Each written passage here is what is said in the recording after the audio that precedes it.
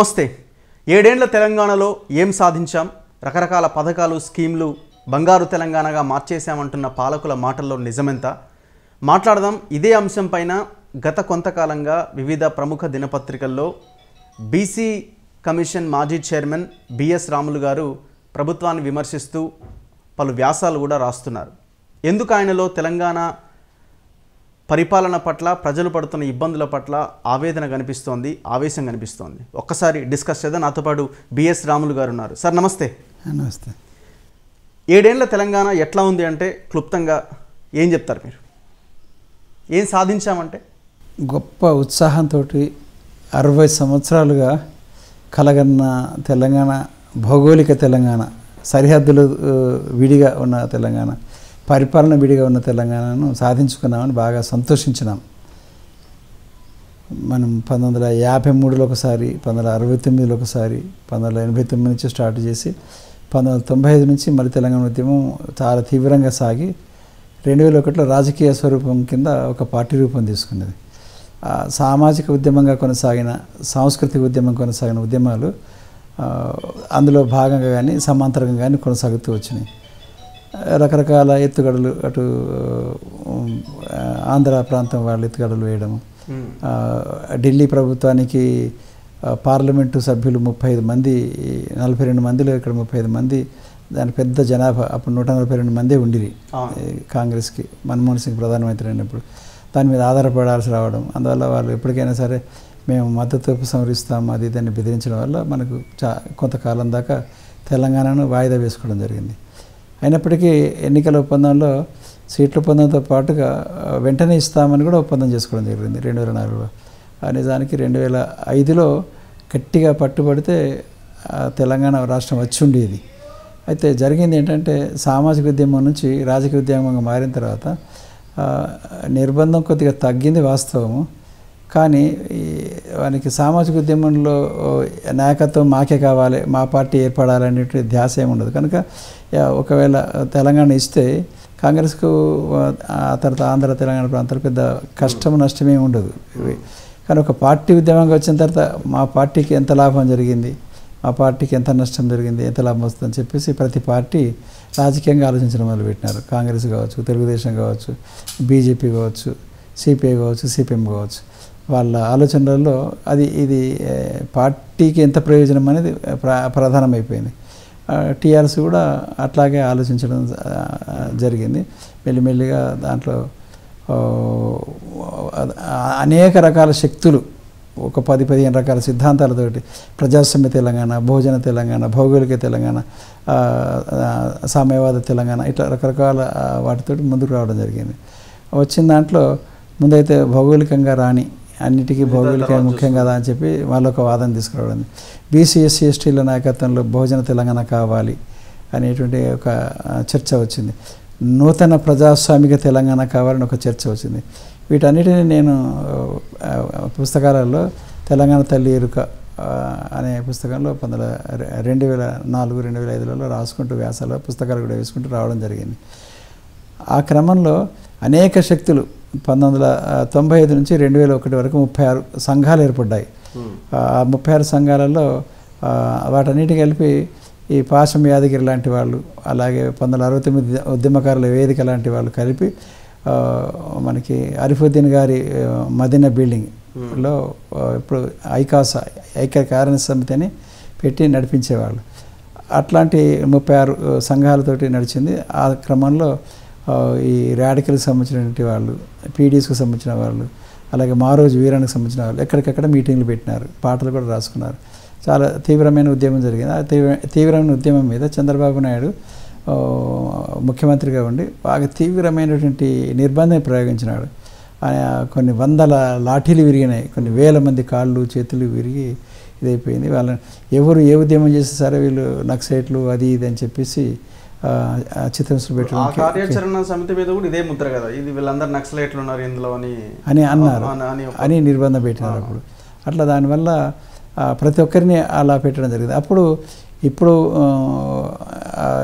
చాలామంది కాంగ్రెస్లో ఉన్నారు, ఎవరు కూడా వాటిని ఖండించలేదు, వ్యతిరేకించలేదు, మద్దతుగా నిలబడలేదు. దానికి రాజకీయంగా ఎన్నికల్లో పోటీ చేసే తత్వం ఆ ఉద్యమానికి లేదు. కాబట్టి టీడీపీలో ఉన్నటువంటి ఇప్పుడు మంత్రులుగా ఉన్నటువంటి వాళ్ళు, ముఖ్యమంత్రిగా ఉన్నటువంటి వాళ్ళు కూడా అప్పుడు చంద్రబాబు నాయుడుకి మద్దతుగా నిలిచారు. ఈ నిర్బంధాలని కేసులు ఏమి అడ్డుకోలేకపోయారు. అది జరిగింది. 2001 వచ్చిన తర్వాత గ్రామ పంచాయతీ ఎలక్షన్లు జరిగినాయి. 2 జిల్లా పరిషత్తులని నిజామాబాద్, కరీంనగర్ను తీసుకోవడం జరిగింది. ఒక ఒప్పందంలో బాగా బీజేపీతో ఒప్పందం వాటితో చేసుకొని ఆ తర్వాత 2004లో సీట్ల ఒప్పందం జరిగింది. ఈ 2001 నుంచి 2004 లోపల ఈ సామాజిక ఉద్యమ 36 సంస్థలు వాళ్ళు భావజాల పరంగానే నైతికంగానే బలమైన వాళ్ళు తప్ప ఈ జన సమీకరణ అనేది తక్కువగా ఉండేది. ఒక మారోజు వీరన్న మాత్రం కొన్ని వేల మందితోటి మీటింగ్ పెట్టినారు. అంతకన్నా ముందు కూడా జరిగినాయి. మనకి Bhuvanagiri declaration, Warangal declaration, Kamareddy declaration, ఇట్లా చాలా జరిగినవి.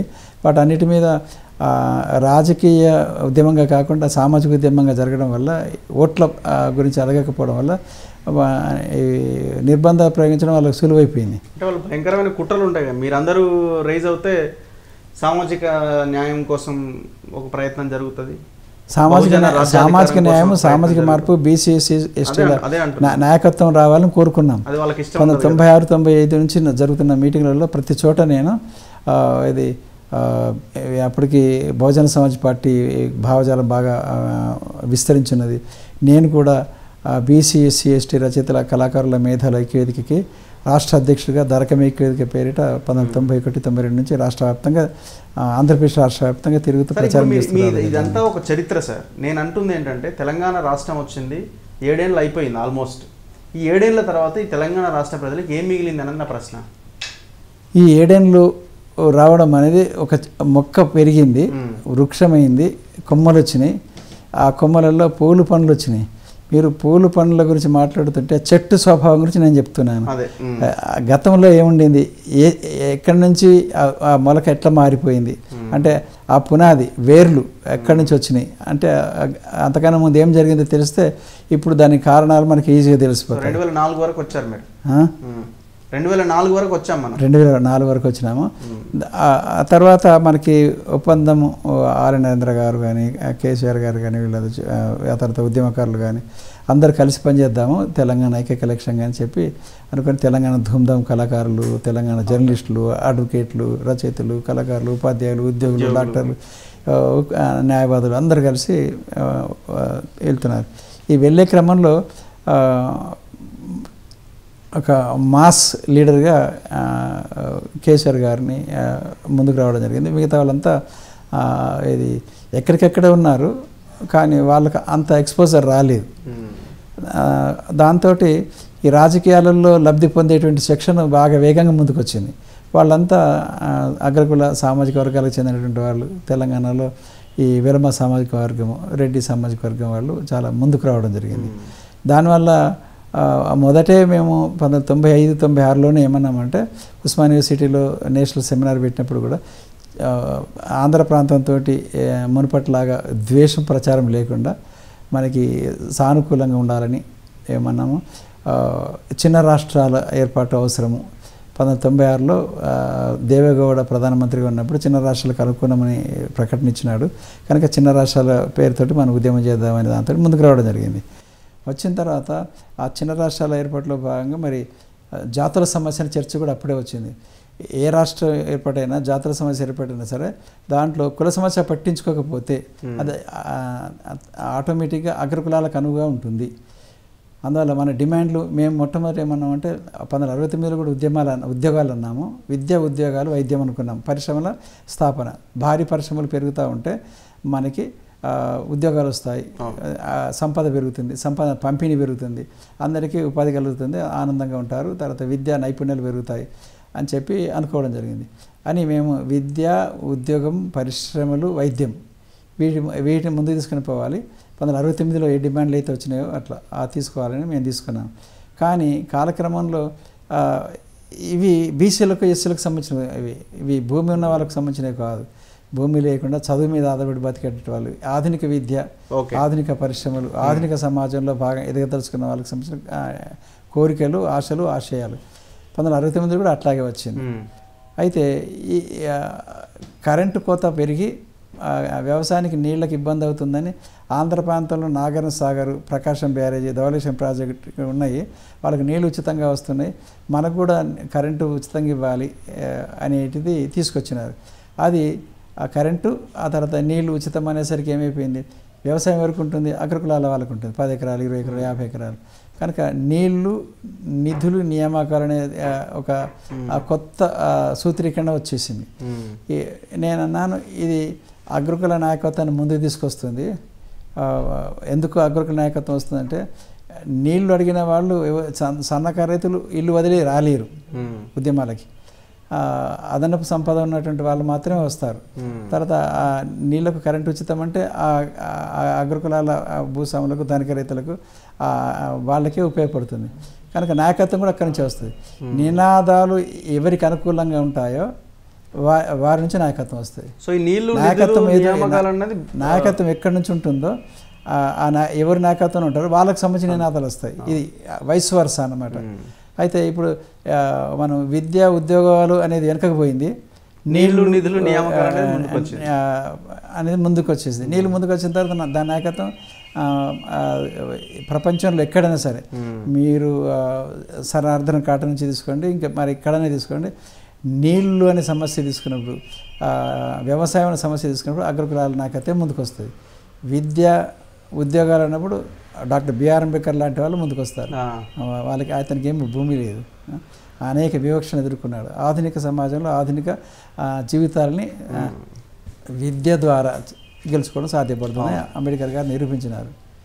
అందువల్ల మనకు ఇక్కడ జరిగింది ఏంటంటే పొరపాటు, ఈ నినాదాలు వెనికినెట్టి ఆ నినాదాలు తీసుకొచ్చి ఆ రంగంలో నీళ్ళకి ఎంత అన్యాయం జరిగింది క్లాసులు చెప్పడం. ఆ తర్వాత నిధులు ఎన్ని మారిపోయినాయి, 70% మనవి ఉంటే మనకు 30% ఇచ్చినారని. ఆ తర్వాత నియామకాలలో మనకు ఎంత అన్యాయం జరిగింది, 1969 నుంచి లెక్కలు తీయడం, గిరిగ్లాని లెక్క, 610 జీవోల లెక్కలు ఇవి తీసుకొచ్చి ముంగటేయడం జరిగింది. ఇవి ముంగటేస్తూ అది అప్రధానమైపోయింది. నీళ్ళది ప్రధానమైపోయి చివరికి వైఎస్ రాజశేఖర రెడ్డి ప్రాణహిత నుంచి చేవేళ్లకు ప్రాజెక్టుని ఒకటి ప్రారంభించి తీసుకొద్దామని మొదలుపెట్టిన. అంటే ఏమిటి, చివరికి ఉద్యమకారుల నుంచి వచ్చిన నినాదము ప్రభుత్వం కూడా స్వీకరించి ముందుకు తీసుకొచ్చింది. ఇక విద్యకు సంబంధించిన దానిలో, ఉద్యోగాలకు సంబంధించిన దానిలో ఇది పెరగలేదు. విద్య ప్రైవేటీకరణ పెరుగుతూనే ఉంది అప్పటికే. ఇవి నారాయణ, చైతన్య ఇలాంటి ప్రైవేట్ కాలేజీలు వచ్చినాయి. అప్పటికే ఈ పల్లా రాజేశ్వరరెడ్డి, మల్లారెడ్డి అప్పుడప్పుడే కాలేజీలు పెట్టుకున్నారు. ఇప్పుడు 1000 కోట్ల కలిగినారు, 1000 విద్యార్థులతోటి యూనివర్సిటీగా నడిపిస్తున్నారు. అప్పుడు 2001లో ప్రారంభించినారు వాళ్ళు. 2001లోనే రాజకీయ ఉద్యమం మొదలైంది. 2001లోనే మల్లారెడ్డి కాలేజీ ప్రారంభమైంది, పల్లా రాజేశ్వరరెడ్డి కాలేజీ కూడా ప్రారంభమైంది అప్పుడే 2001లోనే. అన్ని ఇంజనీరింగ్ కాలేజీలు. అది ఎందుకు వచ్చినాయంటే చంద్రబాబు నాయుడు ఒక ప్రణాళిక తీసుకున్నాడు. అసమాన అభివృద్ధి జరిగింది కాబట్టి డివిజన్ వారీగా ఎక్కడ ఏమి లేవో అవి ఇస్తే విద్య సరిగ్గా జరుగుతుంది కదా అని చెప్పేసి డివిజన్కి ఒక ఇంజనీరింగ్ కాలేజ్, డివిజన్కి ఒక బీఈడి కాలేజ్, ఇదంతా బేస్ మీరు చెప్తుందంతా బేస్. అట్లా తీసుకొని వచ్చిన తర్వాత ఇక్కడ 2004 ఇప్పుడు 2004లో మనం ఒప్పందం ఏంటి, మనకు తెలంగాణ రావాలని. కానీ ఇక్కడ బహు నాయకత్వము, సమిష్టి నాయకత్వం చాలా పెద్ద ఎత్తున ఉన్నది. కనుక ఈ రాజకీయంగా తన చేతుల్లోకి మొత్తం అధికారం కేంద్రీకృతం కావడం కోసము ఎవరైతే రాజకీయ నాయకత్వంలో ఉన్నారో వారు రకరకాల ఎత్తుగడలు వేసి చాలా జాగ్రత్తగా 2 ఏళ్ళకు ఒకసారి వచ్చిన వాళ్ళని మెల్లిమెల్లిగా బదిలించుకోవడం. ఉద్యమకాలను రకరకాలు అలుగుతారుగా, కూర్చోమనకపోతే కూడా అలుగుతారు, ఇప్పుడు వచ్చిన అడగకపోతే కూడా అలుగుతారు. అంత మన వాళ్ళంతా ప్రేమను ఆశిస్తారు కదా. అట్లా ప్రతి 2 సంవత్సరాలకు 7 ఏళ్ళకి ఒకసారి వెళ్ళిపోవడం, తనకు అనుకూలమైనటువంటి వాళ్ళని, అలాంటి అగ్రకుల సామాజిక వర్గాలను తీసుకొచ్చుకోవడం అనేది పెరుగుతూ వచ్చింది. దానివల్ల నిజానికి 2005లో గట్టిగా చేస్తే తెలంగాణ ఉద్యమకారులు కేంద్ర ప్రభుత్వంలో, రాష్ట్ర ప్రభుత్వంలో చేరకపోయి ఉంటే, కాంగ్రెస్లో చేరకపోయి ఉంటే వాళ్ళకు ఒక పన్నాగం ఉంది కాంగ్రెస్కి, ఎప్పటికైనా ఆపుకోవచ్చని. వీళ్ళకి కూడా తెలుసు మనం గంప కింద గమ్ముతున్నారని. వాళ్ళు గంప కింద గమ్మాలనుకున్నారు, గంప కింద ఉంటేనే మంచిగా ఉంటుంది అనుకున్నారు. వాళ్ళకు అగ్రకుల నాయకత్వం పెరుగుతూ రావాలని. దానివల్ల 2005లో రావాల్సినటువంటి తెలంగాణ వాయిదా పడుతూ రకరకాల ఉద్యమాలు చేసుకుంటూ వాయిదా పడుతూ చివరికి 2009 ప్రకటించిన తర్వాత కూడా 2014 దాకా మళ్ళీ మారింది. ఇట్లా అప్పటికి చాలా స్పష్టంగా స్థానిక సంస్థల ఎన్నికల్లో కానీ శాసనసభ ఎన్నికల్లో కానీ డబ్బుమయమయ్యేటువంటి పద్ధతికి దాన్ని ప్రజల మీద ఆధారపడడం కాకుండా ఉద్యమాలు ఏం జరుగుతుంది, ఉద్యమం స్పిరిట్ తోటి ఓట్లేస్తారు, గెలిపిస్తారు. అస్సాంలో అట్లనే జరిగింది, ఎక్కడ అట్లనే జరుగుతుంది. అక్కడ అస్సాంలోనైతే 1980లో విద్యార్థులే ఎమ్మెల్యేలు అయినారు. మనకు 1968 కూడా అట్లా జరిగింది. మన నుంచి వాళ్ళు స్ఫూర్తి తీసుకున్నారు. అక్కడ లెక్చరర్ నాయకత్వం వేస్తే ఆ లెక్చరరే ముఖ్యమంత్రి అయినాడు. మనం 69 వాళ్ళు ప్రేరణ తీసుకొని 80లో దిగినారు. మనం ఇక్కడికి వచ్చిన తర్వాత దాన్ని ఆ పద్ధతి కాకుండా రాజకీయ నాయకత్వమే పాత రాజకీయ నాయకత్వం. ఈ పార్టీలకు వెళ్ళి ఒకరు, ఆ పార్టీలకు వెళ్ళి వీళ్ళొకరు వాళ్ళొకరు వచ్చినారు. అంతే తప్ప నిఖార్సుగా ఉస్మానియా యూనివర్సిటీ విద్యార్థులు, కాకతీయ యూనివర్సిటీ విద్యార్థులు లేదా మేధావులు, లెక్చరర్లు ఈ రంగంలో 1996 నుంచి ఎవరైతే 2001, 2004 దాకా నడిచినారో వాళ్ళ నాయకత్వం నుంచి హైజాక్ చేయబడింది. తెలంగాణ ఉద్యమ నాయకత్వము, తెలంగాణ నినాదాలు హైజాక్ చేసి నినాదాలు రూపురేఖలు మార్చినారు, వాటి ప్రాధాన్యతలు మార్చినారు. దానివల్ల రాజకీయాల్లో ఏ సామాజిక శక్తులు అయితే డబ్బు పెట్టగలవో ఇప్పటికే కాంట్రాక్టర్లుగా, ఇండస్ట్రియలిస్టులుగా, భూస్వాములుగా, ధనికులుగా ఎవరైతే ఉన్నారో వాళ్ళంతా వచ్చి చేరినారు. దానివల్ల అది కాంగ్రెస్ ఎన్నికలలో డబ్బు పెట్టిందని మనం కూడా డబ్బు పెట్టగల వాళ్ళకి ఎన్నికల్లో ఎమ్మెల్యే టికెట్లు ఇవ్వాలని ఇట్లా మొదలుపెట్టినారు. ఇది ఒరిజినల్గా ఉద్యమ స్వభావం కాదు. ఇది నేను అప్పటి నుంచే రాసుకుంటూ వస్తున్నాను. ఉద్యమ స్వభావం ప్రజలు ఉద్యమకారులను ఎన్నుకుంటారు, వాళ్ళు రాజకీయ నాయకులు అవుతారు. కానీ రాజకీయ నాయకులు వచ్చి ఇక్కడ డబ్బు పెట్టి మళ్ళీ రాజకీయ నాయకులు అయినారు, పేరు మారింది. ఏదో కాంగ్రెస్ స్వాతంత్రం వచ్చిన తర్వాత నైజాంలో రూమీ టోపీలు, నైజాం టోపీలు పోయి గాంధీ టోపీలు, తెల్ల టోపీలు పెట్టుకున్నారని మనకు చెప్పుకుంటాం. అట్లా పేరు మారింది. నాయకులు మళ్ళీ అట్లాంటి నాయకత్వం వచ్చేది. కొంతమేరకు ఉద్యమ నాయకత్వం కూడా వచ్చేది. ఆ ఉద్యమ నాయకత్వం కూడా రాజకీయంగా అభిలాష లేదా ఆసక్తి చిన్న స్థాయిలో ఉన్నటువంటి వాళ్ళు వచ్చేసినారు.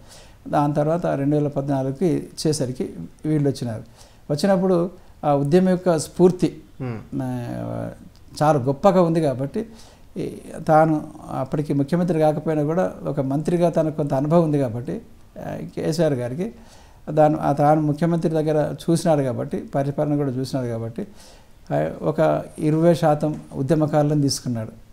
ఇది ఎమ్మెల్యేలుగా కానీ ఆ తర్వాత మంత్రులు కానీ ఒక 20% రాజకీయాలలో ఉంటూ తెలంగాణ ఉద్యమం అన్న వాళ్ళని తీసుకోవడం జరిగింది. ఆ తర్వాత కొత్తగా వచ్చి చేరాలి, పునరేకీకరణ చేసుకోవాలని చెప్పి ఒక నినాదం పెట్టి రాష్ట్రం ఏర్పడ్డది కాబట్టి రాజకీయాల పునరేకీకరణ అనే పేరు పెట్టి అన్ని పార్టీలకు వెళ్ళి తీసుకొని వాళ్ళకు టికెట్లు ఇవ్వడం జరిగింది. అట్లా 4 రకాల 5 రకాల శ్రేణులను రాజకీయాల్లోకి తీసుకోవడం జరిగింది. ఆ తర్వాత పోను ఈ రాజకీయ పార్టీల ఫిరాయింపుల వాళ్ళ ప్రాధాన్యత పెరిగి వాళ్ళకు అధికారం యొక్క రుచి తెలుసు, వాళ్ళు అందరికీ అధికారం అనిపించున్నారు. కనుక అధికారం పోయిన తర్వాత వాళ్ళకి ఎంత బాధ ఉంటుందో తెలుసు. ఈ ఉద్యమకారులకి అధికారం యొక్క రుచి తెలియదు, పోట్లాడటం ఒక్కటే తెలుసు, సంఘర్షణ చేయడం ఒకటి, పోరాటం చేసి ఎదుటి మాట్లాడి తాను గెలవాలి, ఆర్గ్యుమెంట్ ఫర్ ఆర్గ్యుమెంట్ సేక్ చేసి పరిష్కారం కన్నా ఎక్కువ చర్చ చేసే స్వభావం కూడా ఈ సంఘర్షణ ఈ సామాజిక ఉద్యమకారులకు ఉంటుంది. సిద్ధాంతం గొప్పది అనేటువంటి భావన కూడా ఉంటుంది. దానివల్ల వీళ్ళు మాట పడరు, ఎవరినైనా ఎంత పెద్ద మాట అని అంటారు. రాజకీయ అధికారం ఎవరికైతే రుచి తెలిసిందో వాళ్ళు ఎన్నైనా సరే పడతారు. ఎలక్షన్ల ముంగట ఎట్లయితే దండం పెడతారో ప్రతి ఇంటింటికి వెళ్ళి, అట్లాగే అధికారం వచ్చేదాకా చాలా వినయంగా ఆ యాటిట్యూడ్ వచ్చేస్తుంది వాళ్ళకి. అందువల్ల వాళ్ళు దాంట్లో ఉండి అన్ని పదవులని తీసుకోవడం, తర్వాత టికెట్ల కాడ బతిన్లాడి తీసుకోవడం. అదే ఉద్యమకారులు మేము ఉద్యమం చేసినాం కదా మాకు టికెట్లు ఇవ్వండి అని డిమాండ్ అడుగుతారు. రాజకీయ రంగం నుంచి వచ్చినటువంటి వాళ్ళు ఏం చేస్తారు, వాళ్ళు ఇదివరకు ఎన్నిక కాని వాళ్ళైనా ఓడిపోయిన వాళ్ళైనా ఏమంటారు, బతిన్లాడతారు, లాబింగ్ కింద ఉండాలని అనుకుంటారు కదా అంటారు. వాళ్ళకి అధికారం చేతిలోకి రావాలి అంతే. అట్లా అంటే వాళ్ళకు ఆ పద్ధతి, రాజకీయాల్లో అడిగే పద్ధతి ఏదైతే ఉందో దాని ప్రకారంగా ముందుకు వస్తారు.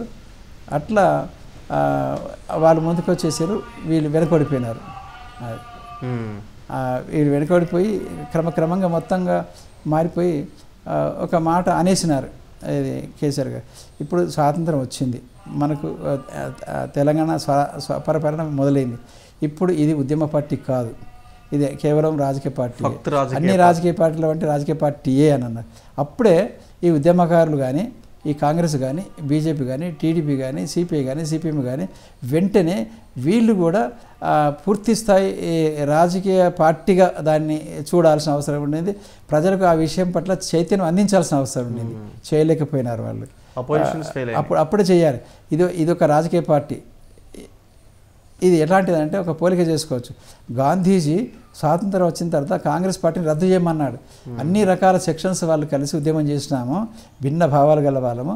ఇప్పుడు స్వాతంత్రం వచ్చిన తర్వాత ఎవరికి వాళ్ళు పార్టీ ఏర్పాటు చేసుకొని అది మీరు గెలవండి, కాంగ్రెస్ పార్టీ అందరిది, ఇది ఒక సెక్షన్కి ప్రతినిధి కాదు అని అన్నాడు.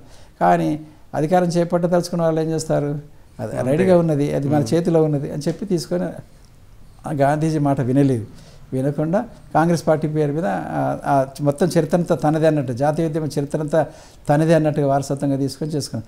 సరిగ్గా 100% తెలంగాణ రాష్ట్ర సమితి కేసీఆర్ గారు కూడా గాంధీ మాటను చెవిని పెట్టకుండా ఎట్లయితే వదిలేసినారో, అట్లా నెహ్రూ ఎట్లా వదిలేసినాడో కేసీఆర్ గారు కూడా వదిలేసి ఉద్యమ చరిత్ర అంతా సొంతం చేసుకొని మళ్ళీ ఇది రాజకీయ పార్టీ అని అన్నాడు. అప్పుడు ఇది రాజకీయ పార్టీ కాబట్టి ఉద్యమం అంతా మనది అని చెప్పి ఇంకెక్కడో అక్కడ సొంతంగా పార్టీలు పెట్టుకోవచ్చు, ఇండిపెండెంట్గా గెలవచ్చు. ఆ పని చేయలేకపోయినారు. అది అక్కడ మొదలైంది. అక్కడ అధికార వాంఛ, అధికార వ్యామోహము, పదవి వ్యామోహము, పూర్తిస్థాయి అవకాశవాదము, పూర్తిస్థాయి రాజకీయ నిర్మాణాలు, సామాజిక దృష్టి కన్నా ఓట్ల దృష్టి, ప్రధానికి ఓటర్ల దృష్టి, ప్రజలుగా కాకుండా సామాజిక న్యాయం, సామాజిక మార్పు ద్వారా సమాన సమాజాన్ని దించాలని కాకుండా ఏ సెక్షన్లకు ఏమేమి చేస్తే ఓట్లు పడతాయి, వాళ్ళ జనాభా ఎంత ఉంది, దానికోసం సమగ్ర కుటుంబ సర్వే చేయించడం జరిగింది. సమగ్ర కుటుంబ సర్వేలో తేలింది. ఏం తేలింది, ఫలానోళ్ళు ఇంత, ఫలానోళ్ళు ఇంత అని తేలింది. కనుక ఎవరు ఎక్కువ జనాభా ఉన్నారో వాళ్ళకి ఏం అవసరమో వాళ్ళకు గొర్రెలు ఇస్తామని అన్నారు. అదేంటి గొర్రెలు అంటే యాదవులు, కుర్మలు కలిసి 30-35 లక్షలు ఉంటారు గొర్రెలు. ఆ తర్వాత గంగపుత్రులను, ముదిరాజులు చేపల పెంపకం, కనుక వాళ్ళకు 35 లక్షలు ఉంటారు. ఈ 2 కులాలు కలిసి 35-36 లక్షలు ఉంటారు. వాళ్ళకు చేపల పెంపకం అని అన్నారు. 2 సెక్షన్లు. అలాగే రెసిడెన్షియల్ స్కూల్స్ పెట్టినాము. దాంతో కొంతమంది 950 రెసిడెన్షియల్ స్కూళ్ళకి 4,50,000 మంది విద్యార్థులు చదువుకుంటారు, 20 లక్షల మందికి. అలాగే కళ్యాణ లక్ష్మి, షాది ముబారక్ ఒక 6,08,00,000 మంది లబ్ధిదారులు. అలాగే ఆసరా పథకం పెట్టినాము. 200 రూపాయలు ఇచ్చేది 1000 రూపాయలు చేసినాము. 1000 రూపాయలు వచ్చి ఇప్పుడు 2,000 అయింది. దీనివల్ల అయింది 42 లక్షల మంది. ఇప్పటి లెక్కకి 52 లక్షల మంది అవుతారు ఇప్పుడు ఆసరా పథకం. దీంట్లో 34 లక్షల మంది మహిళలే ఉంటారు, ఒంటరి మహిళలు, తర్వాత భర్త చనిపోయిన వాళ్ళు, బీడీ కార్మికులు, వీళ్ళంతా కలిసి ఉంటారు. ఇట్లా ప్రతి దాని వెనుక ఓట్ల ప్రయోజనమే ఉన్నది. ఆ ఓట్ల రీతిని ఆలోచించిన. కానీ బయట ప్రచారం చేసే నినాదాలలో ఒక పారితేరిన నినాదాలు, అద్భుతమైన నినాదాలతోటి ఇది ఆలోచించనీయకుండా ప్రతిపక్షాలు కూడా ఆ నినాదాల ఒరవడిలో ఆ హోరులో కొట్టుకుపోయి వాళ్ళు సొంత నినాదాలు తయారు చేసుకోవడం, సొంతగా అదే ప్రజలను సంబోధించి ఎలాంటి స్కీమ్స్ తీసుకొస్తామని చెప్పలేకపోయినారు. ఏం నష్టం జరిగింది తెలంగాణ ప్రజలకు 7 ఏళ్ల కాలంలో? ప్రధానమైన నష్టము, మనము పరిశ్రమలకి పెట్టుబడులు పెట్టాల్సినవి వ్యవసాయంలో పెట్టుబడి పెట్టినాం. కాళేశ్వరంలో పెట్టుబడి పెట్టినప్పుడు నాకు భూమి లేదు, జాగలేదు, దళితులకు లేదు. ఒకవేళ బీసీలకు, ఎస్సీలకు, ఎస్టీలకు స్థలాలు ఉంటే అవి నేను బీసీ కమిషన్ చైర్మన్ ఉన్నప్పుడు ఆయా డిపార్ట్మెంట్ల ప్రిన్సిపల్ సెక్రటరీని పిలిపించి అడిగినప్పుడు చెప్పింది అంటే, సార్ 10 ఎకరాలకు పైన ఉన్నట్టుంటారు మొత్తం తెలంగాణలో బీసీలలో 10 మంది కూడా లేరు సార్ అన్నారు. 10 ఎకరాల పైన ఉన్న వాళ్ళు ఒక పేరు మీద 10 ఎకరాలకు పైన ఉన్న వాళ్ళు 10 మంది కూడా లేరు సార్ బీసీఎస్సీలలో అని అన్నారు. అంటే ఏంటి, భార్య పేరు 5 ఎకరాలు ఉండొచ్చు అంటే అందువల్ల ఏంటి 20% 10%గా ఉన్నటువంటి ఈ అగ్రవర్ణాలు, భూస్వాములు, ధనికులు, మాజీ భూస్వాములు, ధనికులు వాళ్ళంతా ఈ భూమి లాభాక్తులు అవుతారు. కాళేశ్వరం కానీ ఏదైనా సరే నాగర్ సార్ కావచ్చు, శ్రీరామ్ సాగర్ ప్రాజెక్టు కావచ్చు, ఎవరైనా సరే 10 ఎకరాలు ఉన్నాడు ఎక్కువ లాభపడతాడు, 100 ఎకరాలు నీకు ఎక్కువ లాభపడతాడు. దీనివల్ల జరిగింది ఏంటి? దీనివల్ల ఏం జరిగిందనంటే మనకి రామమనోహర్ లోహియా హైదరాబాద్లోనే ఉంటూ బద్రిషాల్ పిట్టి ఇంట్లో ఉంటూ ఆంధ్రప్రదేశ్లో 1962లో బీసీ అధికారంలోకి వస్తారని అనేవాడు. 55లో 56లో నిజంగానే ఉత్తరప్రదేశ్లో బీహార్లో చెప్పినాడు. 62లో కాకపోతే 67లో వచ్చేసినారు బీసీలు అధికారంలోకి. అక్కడ శూద్రులు బీసీలు అధికారంలోకి వచ్చినారు. ఇక్కడ రాలేదు. ఎందుకు 67లో కూడా రాలేదు? ఎందుకు రాలేదు? అసలు 1967లో సగం రాష్ట్రాల కన్నా ఎక్కువ రాష్ట్రాలలో కాంగ్రెస్ పోయి వేరే పార్టీలు వచ్చినాయి. వెస్ట్ బెంగాల్లో కమ్యూనిస్ట్ పార్టీ, తమిళనాడులో డిఎంకే ఇలాంటివి వచ్చినాయి. ఇక్కడ ఎందుకు రాలేదు? ఎందుకు రాలేదు అంటే వ్యవసాయానికి ప్రాధాన్యత ఇచ్చినాం కాబట్టి ఆ వ్యవసాయంతో ఫలసాయం వచ్చినటువంటి అగ్రకులాల వాళ్ళు పంట డబ్బు వస్తుంది. 500 ఎకరం ఉంటే భూమి నాకు తెలుసు 5,000 అయింది, 5,000 నుంచి 50,000 అయింది, ఇప్పుడు 5 లక్షలు అయింది, 50 లక్షలు అయింది. అయితే దాని మీద వాళ్ళు లోన్ తీసుకున్నారు భూమిని చూపించి. సార్వే సర్టిఫికేట్ పెట్టేసి ఓ ట్రాక్టర్ కొంటాడు, ఓ ఇటుక పట్టి పెడతాడు, ఇసుక అమ్ముతాడు, అతను కాంట్రాక్ట్ చేస్తాడు, రాజకీయ నాయకుడు అవుతాడు, పెట్టుబడి పెట్టి రాజకీయ నాయకుడు అవుతాడు, ఒక చిన్న పరిశ్రమ పెడతాడు, ఒక వడ్లగిరిని, ఒక రైస్ మిల్లు పెడతాడు, ఒక పిండిగిరిని పెడతాడు, ఆ తర్వాత రోడ్డు కాంట్రాక్ట్ చేస్తాడు, చెరువులో కాంట్రాక్ట్ చేస్తాడు, ఆ తర్వాత చిన్న ప్రైవేట్ బస్సులు కొంటాడు, కార్లు కొంటాడు, క్యాబులు కిరాకిస్తాడు. ఇట్లా వ్యవసాయం నుంచి వచ్చే అదనపు ఆదాయంతోటి అన్ని రంగాలకు ఎదిగినాడు. చదువుకుంటాడు, చదువుకొని ఆ తర్వాత పైరువులు చేస్తాడు, తన చుట్టాలే ఉంటారు, లేదా డబ్బులు పెడతాడు, లేకపోతే ట్యూషన్ పోతాడు. అట్లా పోయి టీచర్లు, లెక్చరర్లు, పోలీస్ ఆఫీసర్లు, ఆ తర్వాత ఐఏఎస్లు, గ్రూప్ 1 ఆఫీసర్లు, ఆ తర్వాత అడ్వకేట్లు, జడ్జీలు, అన్ని రంగాల్లోకి వర్షం పడితే అన్నిట్లో నీరు ఎట్లా పడుతుందో అట్లా వాళ్ళు విస్తరించి రావడం జరిగింది. దేనివల్ల? వ్యవసాయ విప్లవం వల్ల జరిగింది, వ్యవసాయ అభివృద్ధి వల్ల జరిగింది. కానీ కుటీర పరిశ్రమలని, చేతి వృత్తులని అభివృద్ధి చేసుకుంటూ వాటిని ఆధునీకరించి ఉంటే ఈ బీసీ, ఎస్సీ, ఎస్టీలు అధికారులకు వచ్చి ఉండేవాళ్ళు, వాళ్ళు ఆర్థికంగా ఎదిగి ఉండేవారు. విద్యకు ప్రాధాన్యతనిచ్చి పారిశ్రామికీకరణ పెంచితే ఈ దేశం సింగపూర్ లాగా ఎప్పుడూ ఎదిగేది. సింగపూర్లో వ్యవసాయం లేదు, పరిశ్రమలు. ఇప్పుడు గల్ఫ్ దేశాలలో పెట్రోల్ మీద బతుకుతున్నారు. మన దగ్గర వ్యవసాయం అన్న తర్వాత వ్యవసాయం మనకి 1883లో మొదటి సాలార్జంగ యొక్క సంస్కరణలు వచ్చిన తర్వాత మనకు భూమి పన్నులు కట్టలేక ఇడిచిపెట్టేసినారు.